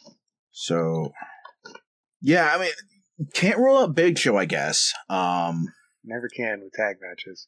Yeah, I'm trying to imagine anybody else on the roster right now, because Nakamura's tied up with AJ, Orton is U.S. champ, and he's going to be fighting Bobby and Jinder. Ty Dillinger doesn't feel like a big enough deal. I would love that, but yeah, and it would kind of come out of left field too. But I mean, I'd still be into it. Yeah, because it's not like he doesn't have a grievance, because they kicked the shit out of him back at the Rumble and Sammy took a spot. But sure, yeah, I just don't see who else would be that partner. Yeah, should a tag team match be in the works?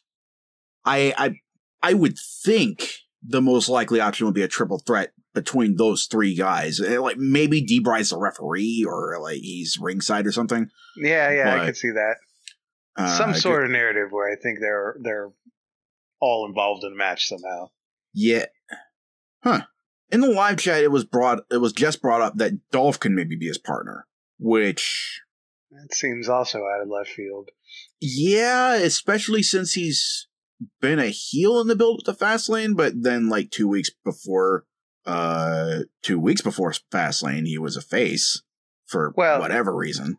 Let's not be coy here. They've been playing pretty fast and loose as to who is a heel and who is a face in this whole storyline to begin with. So the lead up to Fastlane, Dolph pulled the whole "what's the matter with you, AJ? You used to be cool like me."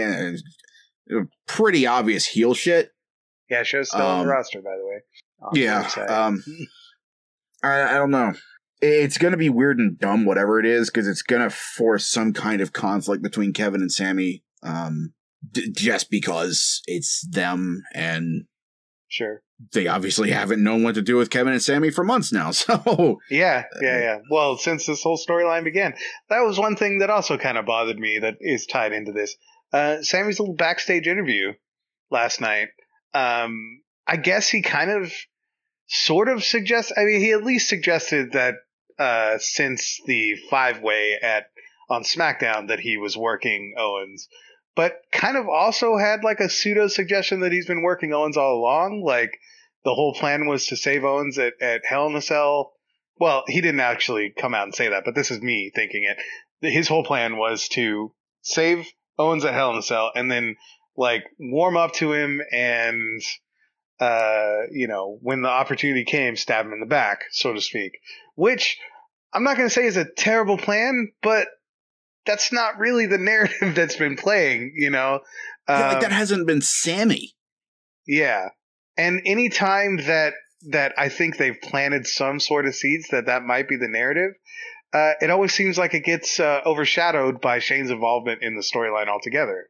Like, I feel like Sammy's little thing at the Rumble, where he said, "Don't worry, Kevin, I got this," and then got eliminated. I think that was supposed to kind of factor into, some sort of dissension in the ranks or something, or maybe him showing his cards a little too early or something. I don't know.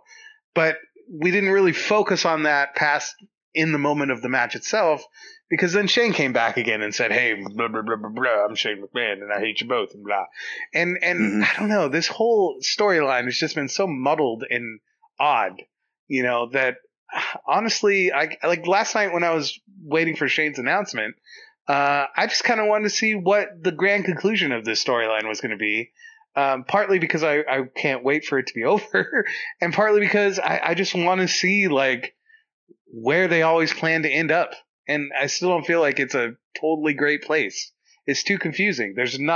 You need a protagonist and antagonist in a story like this.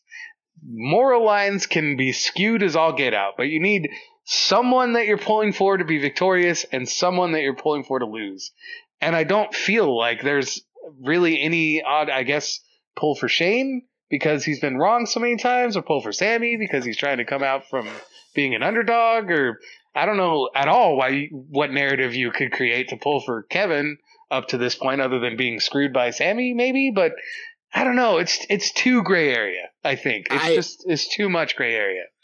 I don't think there's any gray area as far as who's a good guy and who's a bad guy in this story, because Shane is the asshole here.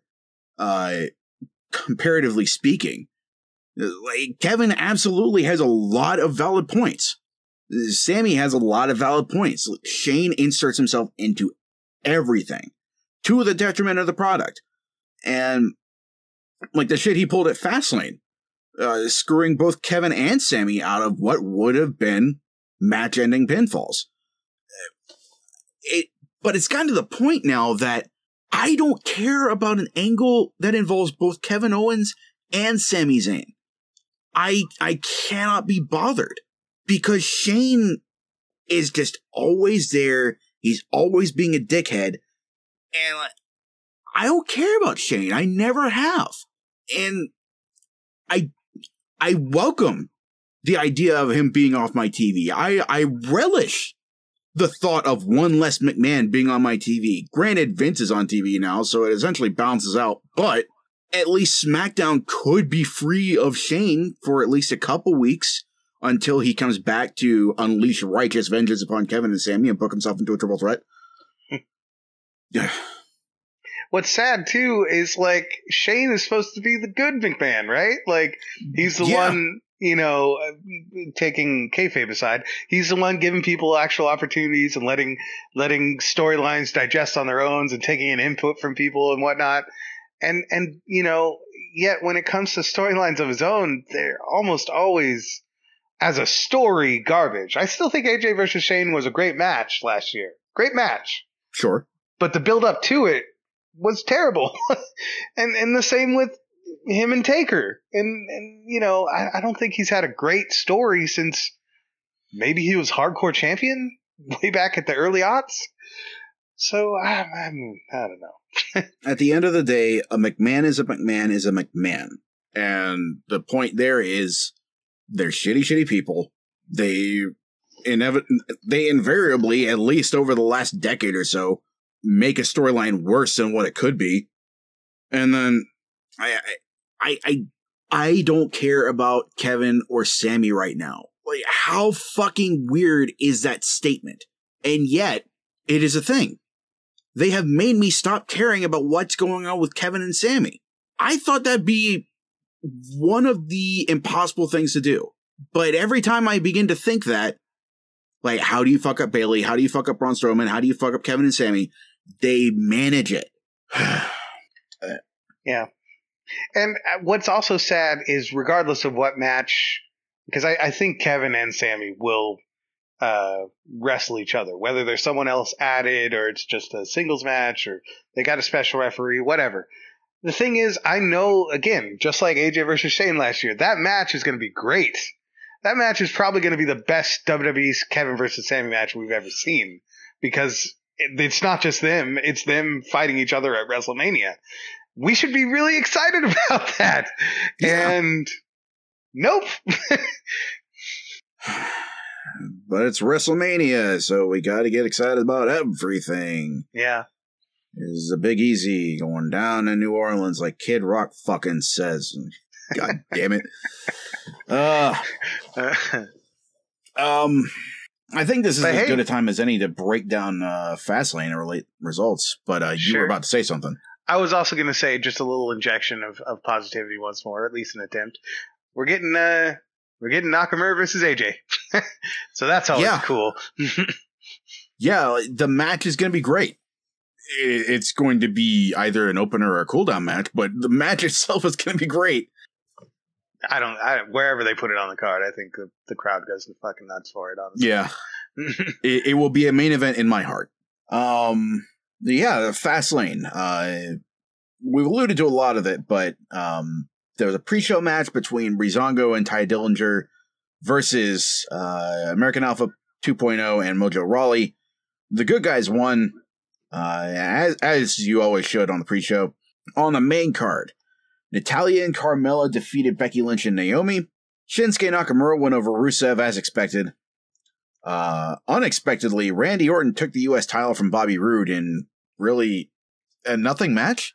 I can't take anything away from it technically speaking, but Randy Orton is just boring as all sin, and Bobby had Roode. No hype. Sorry, I don't want to cut you off. Go ahead. Nah, it's just face Bobby Roode has been really lackluster. Yeah. And it's not just him being a face, it's him being a WWE face. Because I loved Bobby Roode as a face in TNA. Like, I thought he had all the fire in the world when Fortune was going up against Immortal. And in his subsequent face run after his record-breaking title run, I thought he was a pretty good face there too. Like, and him being part of Beer Money. People love the dude. Yep. But him being a face now, especially after his spectacular heel run down in NXT, or at least as far as his character work went at any rate, like, it's just felt so bland. I think that's a great word for it. Bland, and, I mean, for all intents and purpose, listen, the Glorious song is great, and everybody loves to sing it, but part of the reason that it works is because it's a schmarmy dude telling you he's glorious, not because you actually appreciate it. Even if you do appreciate him as being glorious, he's still telling you that it's true. He's not showing you. Don't get me wrong, he's great in the ring, but he's not necessarily showing you. He's telling you that he's glorious. And he's walking out in a Ric Flair robe and, basically doing all, like, heel things, maybe not in action, but, like, we've been preconditioned through NXT to see all that. Even if we enjoy it and can respect that it's good heel work, it's still heel work at the end of the day. And they really haven't done anything aesthetically to change that. He's saying different things and he's a go-getter and he wants to be the best U.S. champion that ever lived. But that's the bland part. And then whatever we're left with, it still feels kind of heely, Mm-hmm.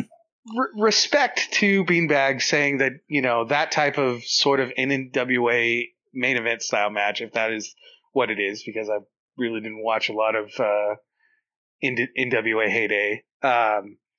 If you like this match, I'm not trying to hate on you, but I couldn't help but watch this match and just listen to commentary constantly hype it as like one of the best U.S. title matches we've ever seen. And I just kind of, it was. Yeah, I just kind of sat there scratching my head with an eyebrow raised like, are we watching the same match? Because, I'm not going to say it's terrible. I've seen worse. Fucking look at Jeff Hardy versus Sting. Sorry, I guess that's more topical than I realized before I said that. But yeah, I've seen worse matches, but I don't know. It really didn't do anything for me. I didn't feel any excitement. I didn't feel any reason to be rooting for anybody or hating anybody or anything. It was just kind of there. Yeah, there was a reason why up until this year, nobody was talking about the NWA. And it's because all of the flavor went away. You can be a fantastic technical wrestler, but if you have all the personality of wet cardboard, you're not going to draw anybody. Like, the audience has moved on from that. Wrestling at its heyday was never just about the wrestling. It was about the characters. And Bobby Roode is a fantastic character. Even in the WWE, he has shown evidence of that. But you throw him up against Randy Orton, who has never been an exciting person to watch anyway, and you have Bobby Roode work with all the personality leached out of him. Like, where's the appeal? Where's the draw? There really isn't any. It was just a nothing face versus somehow face match. And I don't understand why he's still a face. Because he looked pissed to close out that match. So I don't understand why he hasn't gone full on bad guy Roode yet. Maybe it'd be different if Jinder wasn't involved. I don't know. But that's what I thought. I thought we were going to be getting NXT Bobby Roode again. Which it would at least add some flavor. Because I would love to see Bobby Roode play the big talking cowardly heel again. Because that's Randy Orton's bread and butter when he's a face. Just to go after those dudes.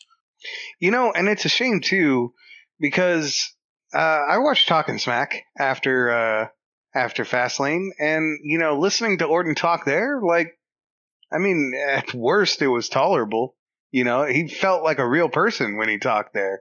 He even fucking gave props to Jinder, saying, "Listen, I consider myself a pretty badass WWE superstar, but I lost to him 3 times in a row." That's cool and refreshing. I know that kind of speaks a little bit more towards how good Talking Smack is and how good Randy is, but I kind of feel, in a way, it's a little similar to Roman, only I don't think it's the WWE not letting Randy be Randy. I think it's Randy not letting Randy be Randy. For whatever reason, if he's just not engaged, which we've debated several times on this show, if he just doesn't want to change or whatever, like, he's just not allowing himself that creative outlet that I think he potentially still has. Because, I mean, I liked the Legend Killer gimmick. When, like, young, upstart, early aughts Randy Orton, I thought was really good. At least decent. So it's not like he doesn't have the potential, but it's been so long with no new developments and so many times with things seemingly being phoned in that it's also kind of a little bit Ziggler-esque. Like, I don't expect any change from him anymore. Mm-mm. Yeah, I mean, at this point, why would he? Like, he's still treated as one of the top faces of the product. People still cheer for him. So, yeah, I mean, why would he do anything but mail it in? I get it. I can't fault the dude for sticking to what works. It's born as sin. Yeah, agreed. Elsewhere on Fastlane, Charlotte did retain the SmackDown Women's Championship against Ruby Riott. Carmella did not, in fact, cash in. And then we had Asuka show up and point at the sign. Yep. She made her choice. She picked the better champion. She said as much herself. And it's going to be Charlotte versus Asuka at Mania. Which is it's arguably going to be the better match, but the way it was brought about is just some of the Russo-esque bullshit I've ever seen. But it is what it is. Charlotte and Ruby put on a pretty good match. Yep. I honestly think Ruby's ready to be champion already. Maybe that's why I ignored the obvious and picked Ruby to win. But, again, it is what it is. Charlotte wins so that you set up a triumphant champion against an undefeated challenger. Sure. That's what I think it is more. I think the better technically wrestled match, which might have been a great transition too, considering just leaving the Bobby Roode and Randy Orton match. I think the better technically wrestled match would have been between Alexa and Asuka. I think their styles would have meshed better. That's not to say that obviously Charlotte is a great hand in the ring. But I think this match has more marquee value to it. I think it's just like you said, it's for arguably untested champion versus the, undefeated challenger. And that's not a terrible story considering we're going into WrestleMania, and that's kind of wrestling booking 101. But a little part of me is sad that we're not seeing Alexa versus Asuka. Though we are getting Nia challenging for the title. And if Nia wins, I'll be pretty happy about that. So I guess all things said and done, I'm not too terribly upset about the way the women's titles are being handled going into WrestleMania. Yeah, apart from my invocation of Russo with his booking, like I'm not mad about it either, because like Charlotte versus Asuka is going to be interesting to watch. I think I may have been more interested in Alexa versus Asuka as well, just because that's where the story was going. But again, the story was like Nia isn't exactly coming out of left field. This has been teased for months now. This on-again, off-again friendship that is sometimes rocked by Nia kind of eyeing that title a little bit here and there. But yeah, I think we're going to be getting some pretty good women's matches, or at least title matches at Mania. Yep. I could maybe wish for more of a program with Charlotte and Asuka, because there wasn't really much to be said on SmackDown. Like, they had a face-to-face, and Charlotte talked up a lot about the match itself, and Asuka told her that you aren't ready for Asuka.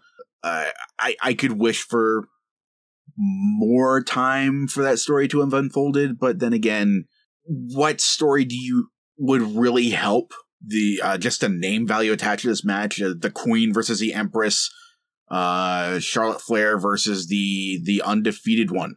So yeah, I think we've talked at length enough about the SmackDown Tag Team title match. Sure. Which really only leaves the WWE title match, wherein AJ defended successfully against Cena, Zayn, Owens, Ziggler, and Corbin. And all those right in the world. Yeah, really. I mean, I don't think you can really say anything more than that about the match, other than the man who should have won. Yeah, it was fun. I had fun while watching it. Yeah, I don't think it was anything spectacular, but I don't think it was a bad match either. I think maybe if the outcome wasn't so clear, like if you didn't already have Styles versus Nakamura on the horizon and think, you can't fuck that up. There's just too much money at stake. You can't fuck that up. Yeah. I think if that hadn't been a factor, maybe I would have paid more attention and been more invested in the various ups and downs of the individual wrestlers. Like everybody teaming up on Cena at one point early on, like that was an interesting spot.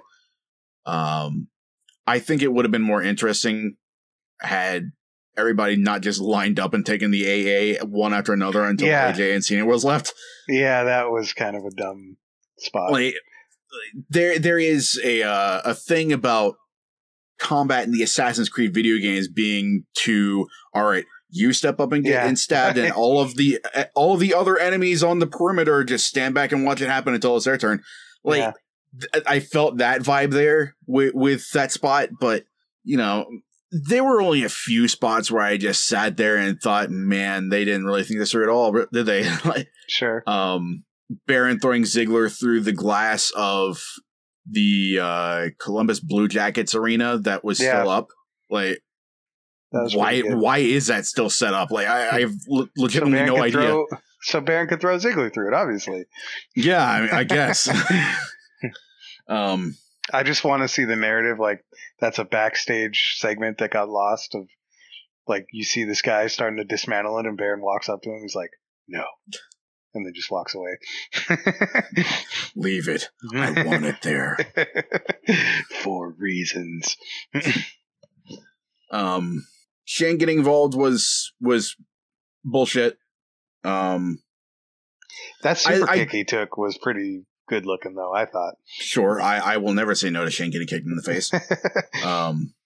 The spot where Sammy laid down for Kevin, like he said, and the ensuing sequence where Kevin started to haul him up, and then Sammy rolled him up. Yeah, and like there is. That's some nuance, man. I like it. Yeah, like there are various interpretations of that. Like, was Kevin hauling him up to beat his ass because he didn't trust him?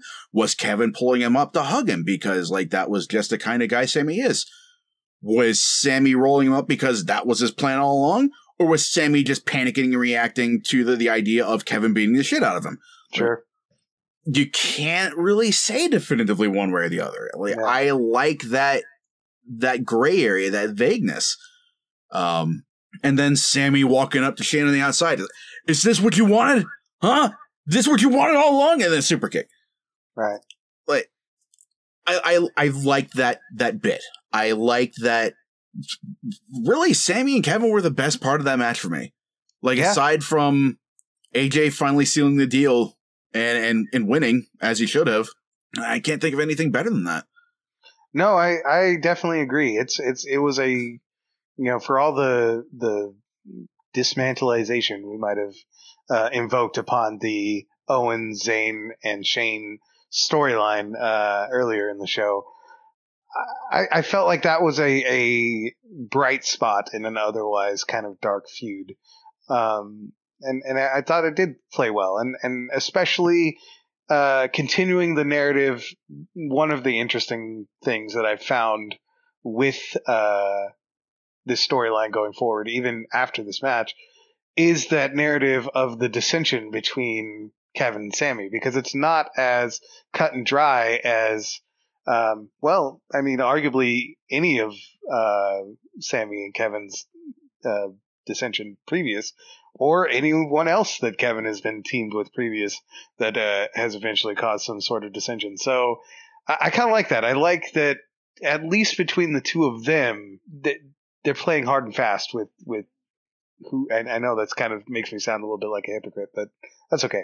At least between the two of them, you're not clear as to who is trying to outdo who, so to speak, if either of them are. That part of the narrative I think they've done very well. I just wish that there wasn't like also a ring of extra confusion with Shane getting involved and who between the three of them is supposed to be the outright hero, or if there is one. That part starts to, I think, lose the luster of the storyline for me. Yeah, absolutely. It's just so true with so many guys, but if you just let Kevin and Sammy do their thing, they could easily be the top act in the WWE. Like, they weren't the first guys on the indies to really figure it out and make a name for themselves outside of the WWE, but I mean, they were some of the best at it. So yeah, maybe something could be learned from that. I don't know. Sure. Elsewhere in the WWE, we have one of the two that are going to be fighting for the Cruiserweight title in Mania solidified. Cedric Alexander beat Roderick Strong this week on 205 Live, or this past week on 205 Live at least. Moving on to the final match, that leaves Mustafa Ali versus Drew Gulak next week, I would assume. And that makes me a little sad, because I wished there was a way that it would be Ali versus Gulak at Mania. Nothing against Cedric, but Ali and Gulak have definitely proven to be the two most high-profile guys out of this tournament. Like, especially with Ali's new promos, the ones that he's been cutting, like, those are fantastic. And Gulak, just the reaction to what happened with the dismantling of the Zoe train, the way that Drake Maverick has been running 205 Live, and just him reverting to that badass gladiator shtick that he had coming into the Cruiserweight Classic. That's been such a great transformation to see. And I would love to see that culmination play out at Mania, but I'm betting on Ali going on to face Cedric, but either way, I wouldn't be mad. Yeah. I think the potential for the Cruiserweight title match at WrestleMania is really, really well done. I'm happy to see, just the fact that Cedric, Ali, and Gulak are all even mentioned as legit Cruiserweight contenders, not all this fake, well, they're in the division, so everybody's a contender bullshit. Like, they're actually being treated as real, good, viable options for the next Cruiserweight champion. I like the hell out of that. It's only a shame that only one of them gets to be this Mania. Although I have a feeling that they all will put that belt around their waist as their careers unfold. Yeah, undoubtedly. If I had to pick anybody, it would have to be Ali. And Gulak would be a close second behind him, because those two guys are great promos, are great workers. Cedric's a great worker, but he's not a great promo. Like, I just don't feel the emotion or passion from him on the mic that I do from Ali and Gulak. And I certainly won't be mad if a dude from Charlotte, North Carolina wins the belt, but I do think it would be doing a bit of a disservice to either Ali or Gulak if that happens. Just to be honest. Sure. Shifting over to NXT. I actually watched NXT from last week. The Dusty Rhodes Tag Team Classic kicked off. I will say, before I get into that too much, Bianca Belair beat a jobber, extending her winning streak since the Mae Young Classic. Just kind of a nothing match. Aleister Black defeated Killian Dane for #1 contendership. My watching has been spotty, so I don't know if there was any actual process leading up to that, or if that was just They didn't like each other. Guys. They were Okay. kind of jaw-jacking with each other for the last couple weeks, but nothing like. I think it's only been a couple weeks that they've even really been on each other's radar, so nothing like extremely deep and extensive. Yeah, I figured as much. NXT's kind of been that way for a little while now. Yeah. I don't know if this is just my dissatisfaction with Alistair steamrolling everything in his path and the fact that he's still undefeated. I don't know if it's that talking, but I really wish Killian Dane had beaten him. Is that weird? No, it's not weird. I definitely think Dane is a underutilized talent. And I say that with a slight grain of salt thrown in because I do think he's doing well for Sanity and makes them look more credible by being with them.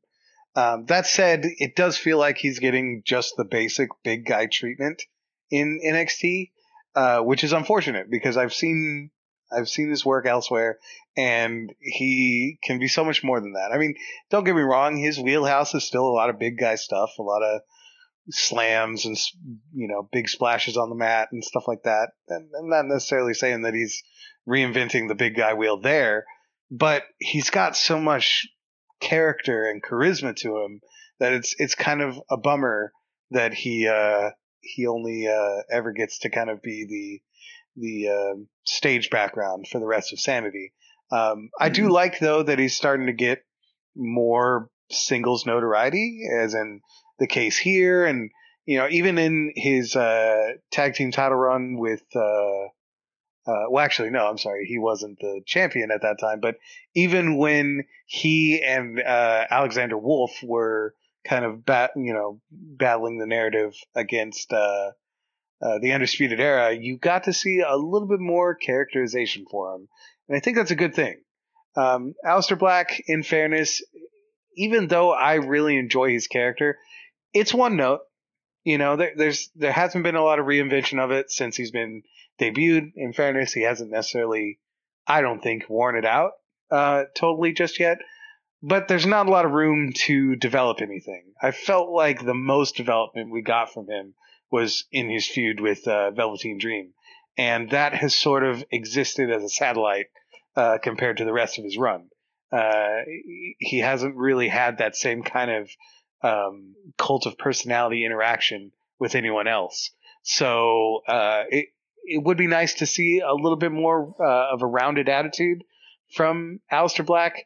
That said, I don't see it being too long before he gets injected into the main roster stuff. I don't know if that's a good thing. I think he could use some more NXT seasoning just again to develop that character. But I think the WWE really wants to push him very hard. Case in point, as he's already been pushed. So I wouldn't be surprised if we see him appearing on the main roster within the next 6 months or so. Yeah, maybe. I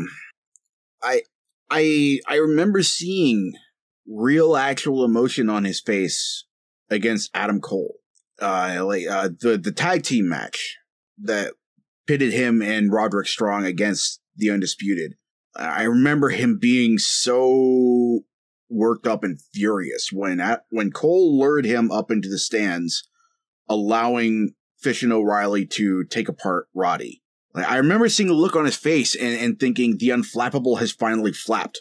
I thought we were going to see an evolution of the character from there.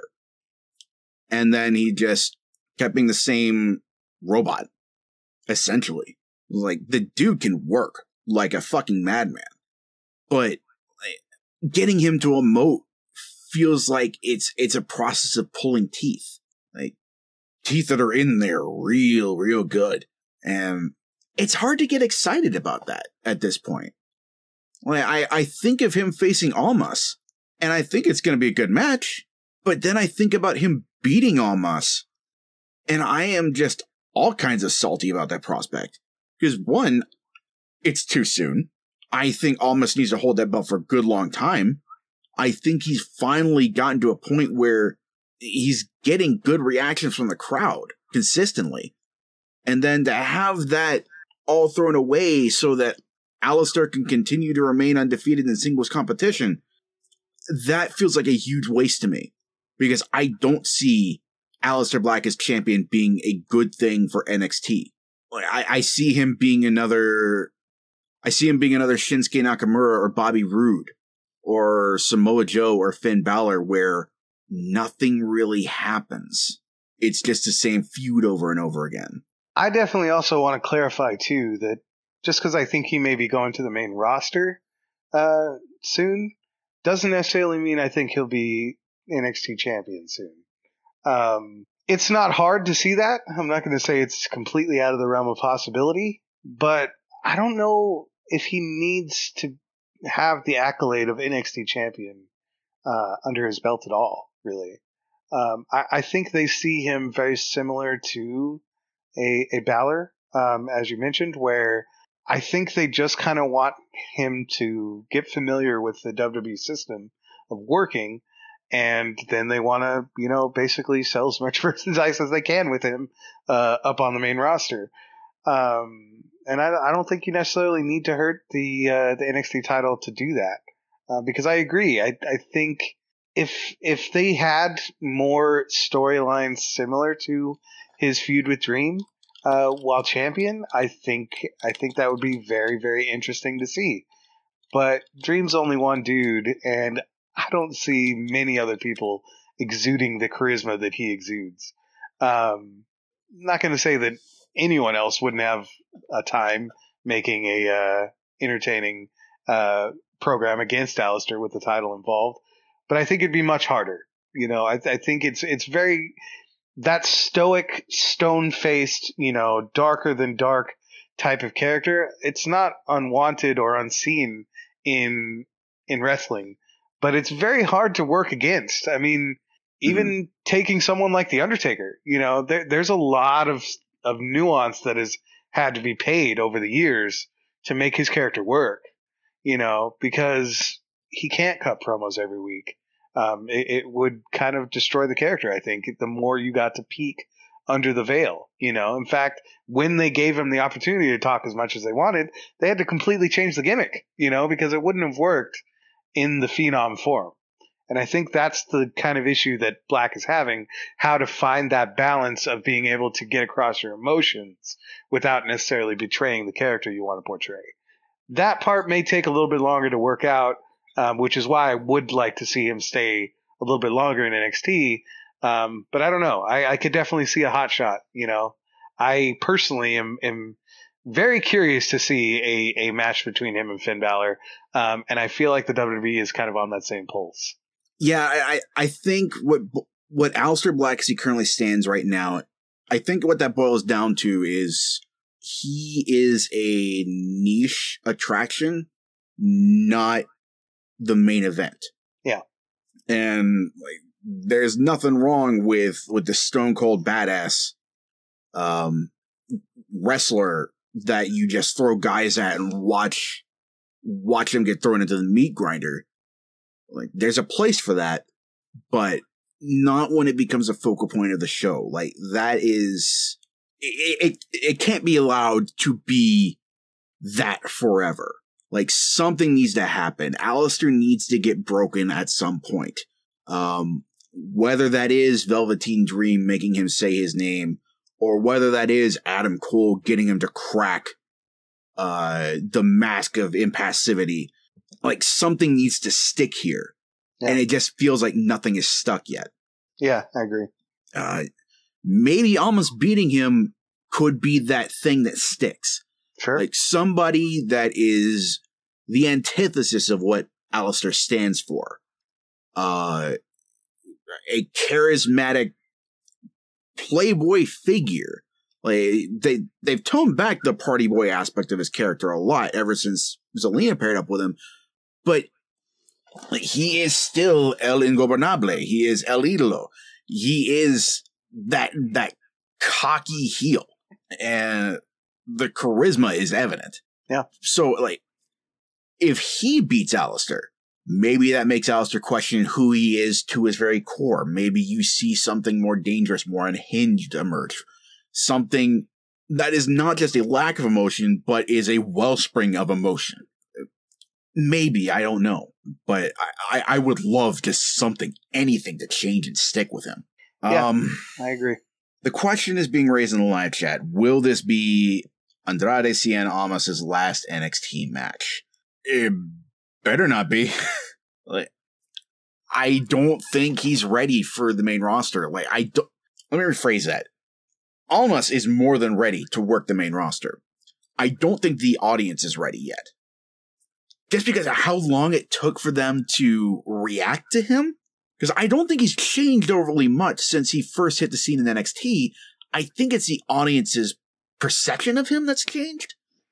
I don't know. Just because a lot of his indie work wasn't in Ring of Honor or PWG. It was in CMLL in New Japan. Before New Japan really became the hit that it is now in the States. So I think it took a while for that charisma, that ability, that talent to really soak in, at least from where I'm seeing it. I think he needs more time on maybe a smaller stage to really pave the way for a main roster appearance. Kind of like Nakamura did, kind of like Finn Balor did.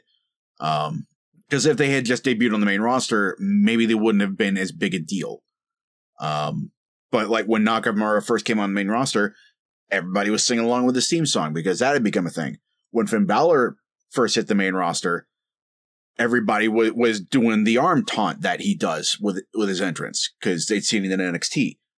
Maybe Almas needs something like that before he makes the move up. I would agree with that. I think, I don't know if it's necessarily the audience. Well, here's what I'll say, because I feel like I was one of those audience members that was kind of skeptical of him when he first debuted in NXT. And subsequently, that just didn't feel like there was a lot for me to be interested in. You know, technically speaking, we've said that all throughout the show, for many, different people. I felt it the same about him. I felt he could work a match. You know, I feel like anybody who makes it to the WWE's level is competent enough to carry a match, you know, depending on a lot of factors, but at the very least, you can carry a match. But I just didn't feel like his character had much for me to get interested in until Selena Vega came along and started to kind of clean up his act a little bit and you know, helped him out with some really good, I think, solid, cocky promos, you know, and whatnot. That said, I would also like to see him continue in NXT as champion.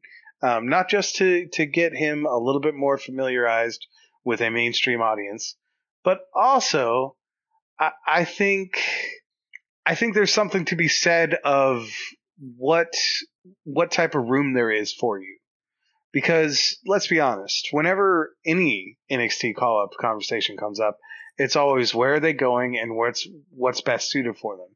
And within at least the last year, looking at other NXT call-ups, what I'm always worried about is there room for them right now up on Raw or SmackDown? And what I mean by that is creative going to pay them enough attention and give them enough mind to, you know, give them material to work off of? Because I don't want to see Andrade become the next Mojo Rawley or, you know, the next Tyler Breeze. Yeah, Tyler Breeze or anything like that. I don't want to see him flounder because they don't got anything for him or they feel like they don't. So I think that kind of also speaks a little bit to the crowd's familiarity and whatnot, because seeing everybody in a 20,000 plus arena doing the hand thing with Finn Balor or singing Nakamura's song goes a long way to showing creative and upper management up at the main roster, this guy is someone that the fans want to see. And I don't know I think he got a decent reaction at the Rumble, but I don't think it was decent enough to say that he's main roster ready yet. I think he needs a little bit more time to build that up. Honestly, I wouldn't mind them trading on the Los Ingobernables tie a little bit. Because that is an incredibly hot act right now. At least the De Japón branch of the faction. You see Almas raises a fist when he comes out, and you see some folks raise it along with him. But I would like for that to be, more universal. Because if you've got something that encourages fan participation, like that is going to be a plus for you when it comes to main event roster time. That's not necessarily going to be an indicator of where you sit. Look at Bobby Roode. But I'm beginning to wonder if that's just a product of NXT call-ups to SmackDown just being a recipe for failure at this point. Because I can't think of anybody on SmackDown right now that came out of NXT and is really going anywhere except for Nakamura. So, I don't know. It's just such a crapshoot anymore with people. Because guys that you think are surefire recipes for success just don't pan out that way. Like, who would have looked at what Tyler Breeze was doing in NXT and think that, they're just going to piss him away and have him just be a feature on Up, Up, Down, Down, and the Breezango's a thing now for whatever reason. And Ty Dillinger. That dude was pretty over by the time he left NXT, and then, I don't know, he's a number 10 guy at the Rumble once, and then he kind of was again, but then not anymore. That's fair enough. That's fair correction. Yeah. I just hope for the best with Almas, because he was a top guy in CMLL for good reason, and he could very well be a top guy in WWE. It's just, do they know what they have with him? I think give it a couple more months, especially with Selena Vega as the mouthpiece, because I think that's another thing that main roster is very afraid of, is someone who can't speak English like perfectly, like someone who's spoken English their entire life. Which is a shame, because, I mean, there's some really great talent there that just happens to not speak English for whatever, life choice reason that they don't. Or at least not speak it well enough to, let's say, cut a great promo, Yeah, to not get a what chant every opportunity the audience gets. Yeah. I think I'm glad to see that they're giving Nakamura and Asuka a lot more time to speak and whatnot, and show that even with very few words that they can fucking, keep a crowd in the palm of their hands. I think Selena Vega helps that a lot with Almas. Yeah, Zelina's a lot better on the mic than I remember her being, because when she was Rosita in TNA, I don't remember her being this good. Clearly, she's come a long way, and being married to Austin Aries certainly can't help in that department, because God knows Austin can talk. Sure. But yeah, one last little bit that I'll speak on from NXT is I mentioned before the Dusty Rhodes Classic has gotten started again. And it started with a rematch from the finals of the last one with AOP versus TM61. And correct me if I'm wrong, but this was TM61's on-screen return. That is correct. Yeah, Shane, what's his last name? Shane Thorne. Yeah, Shane Thorne was injured for the longest time, and TM61 has worked some house shows since he was cleared to return, but this match was their return match. And for whatever reason, the Authors of Pain won and have advanced to the second round. And I don't understand why. Everything made all the sense in the world for TM61 to advance, because they just came back. It would be a perfect story to tell for TM61 to do what they couldn't before and beat AOP, knock them out of the first round. AOP didn't need the win because they're already 2-time NXT tag champs. Why do they need the win over this hot babyface team? But AOP won anyway. Maybe because they're facing Heavy Machinery in the next round. I don't know, because I assume that's what's going to happen. I don't imagine the Street Profits going over.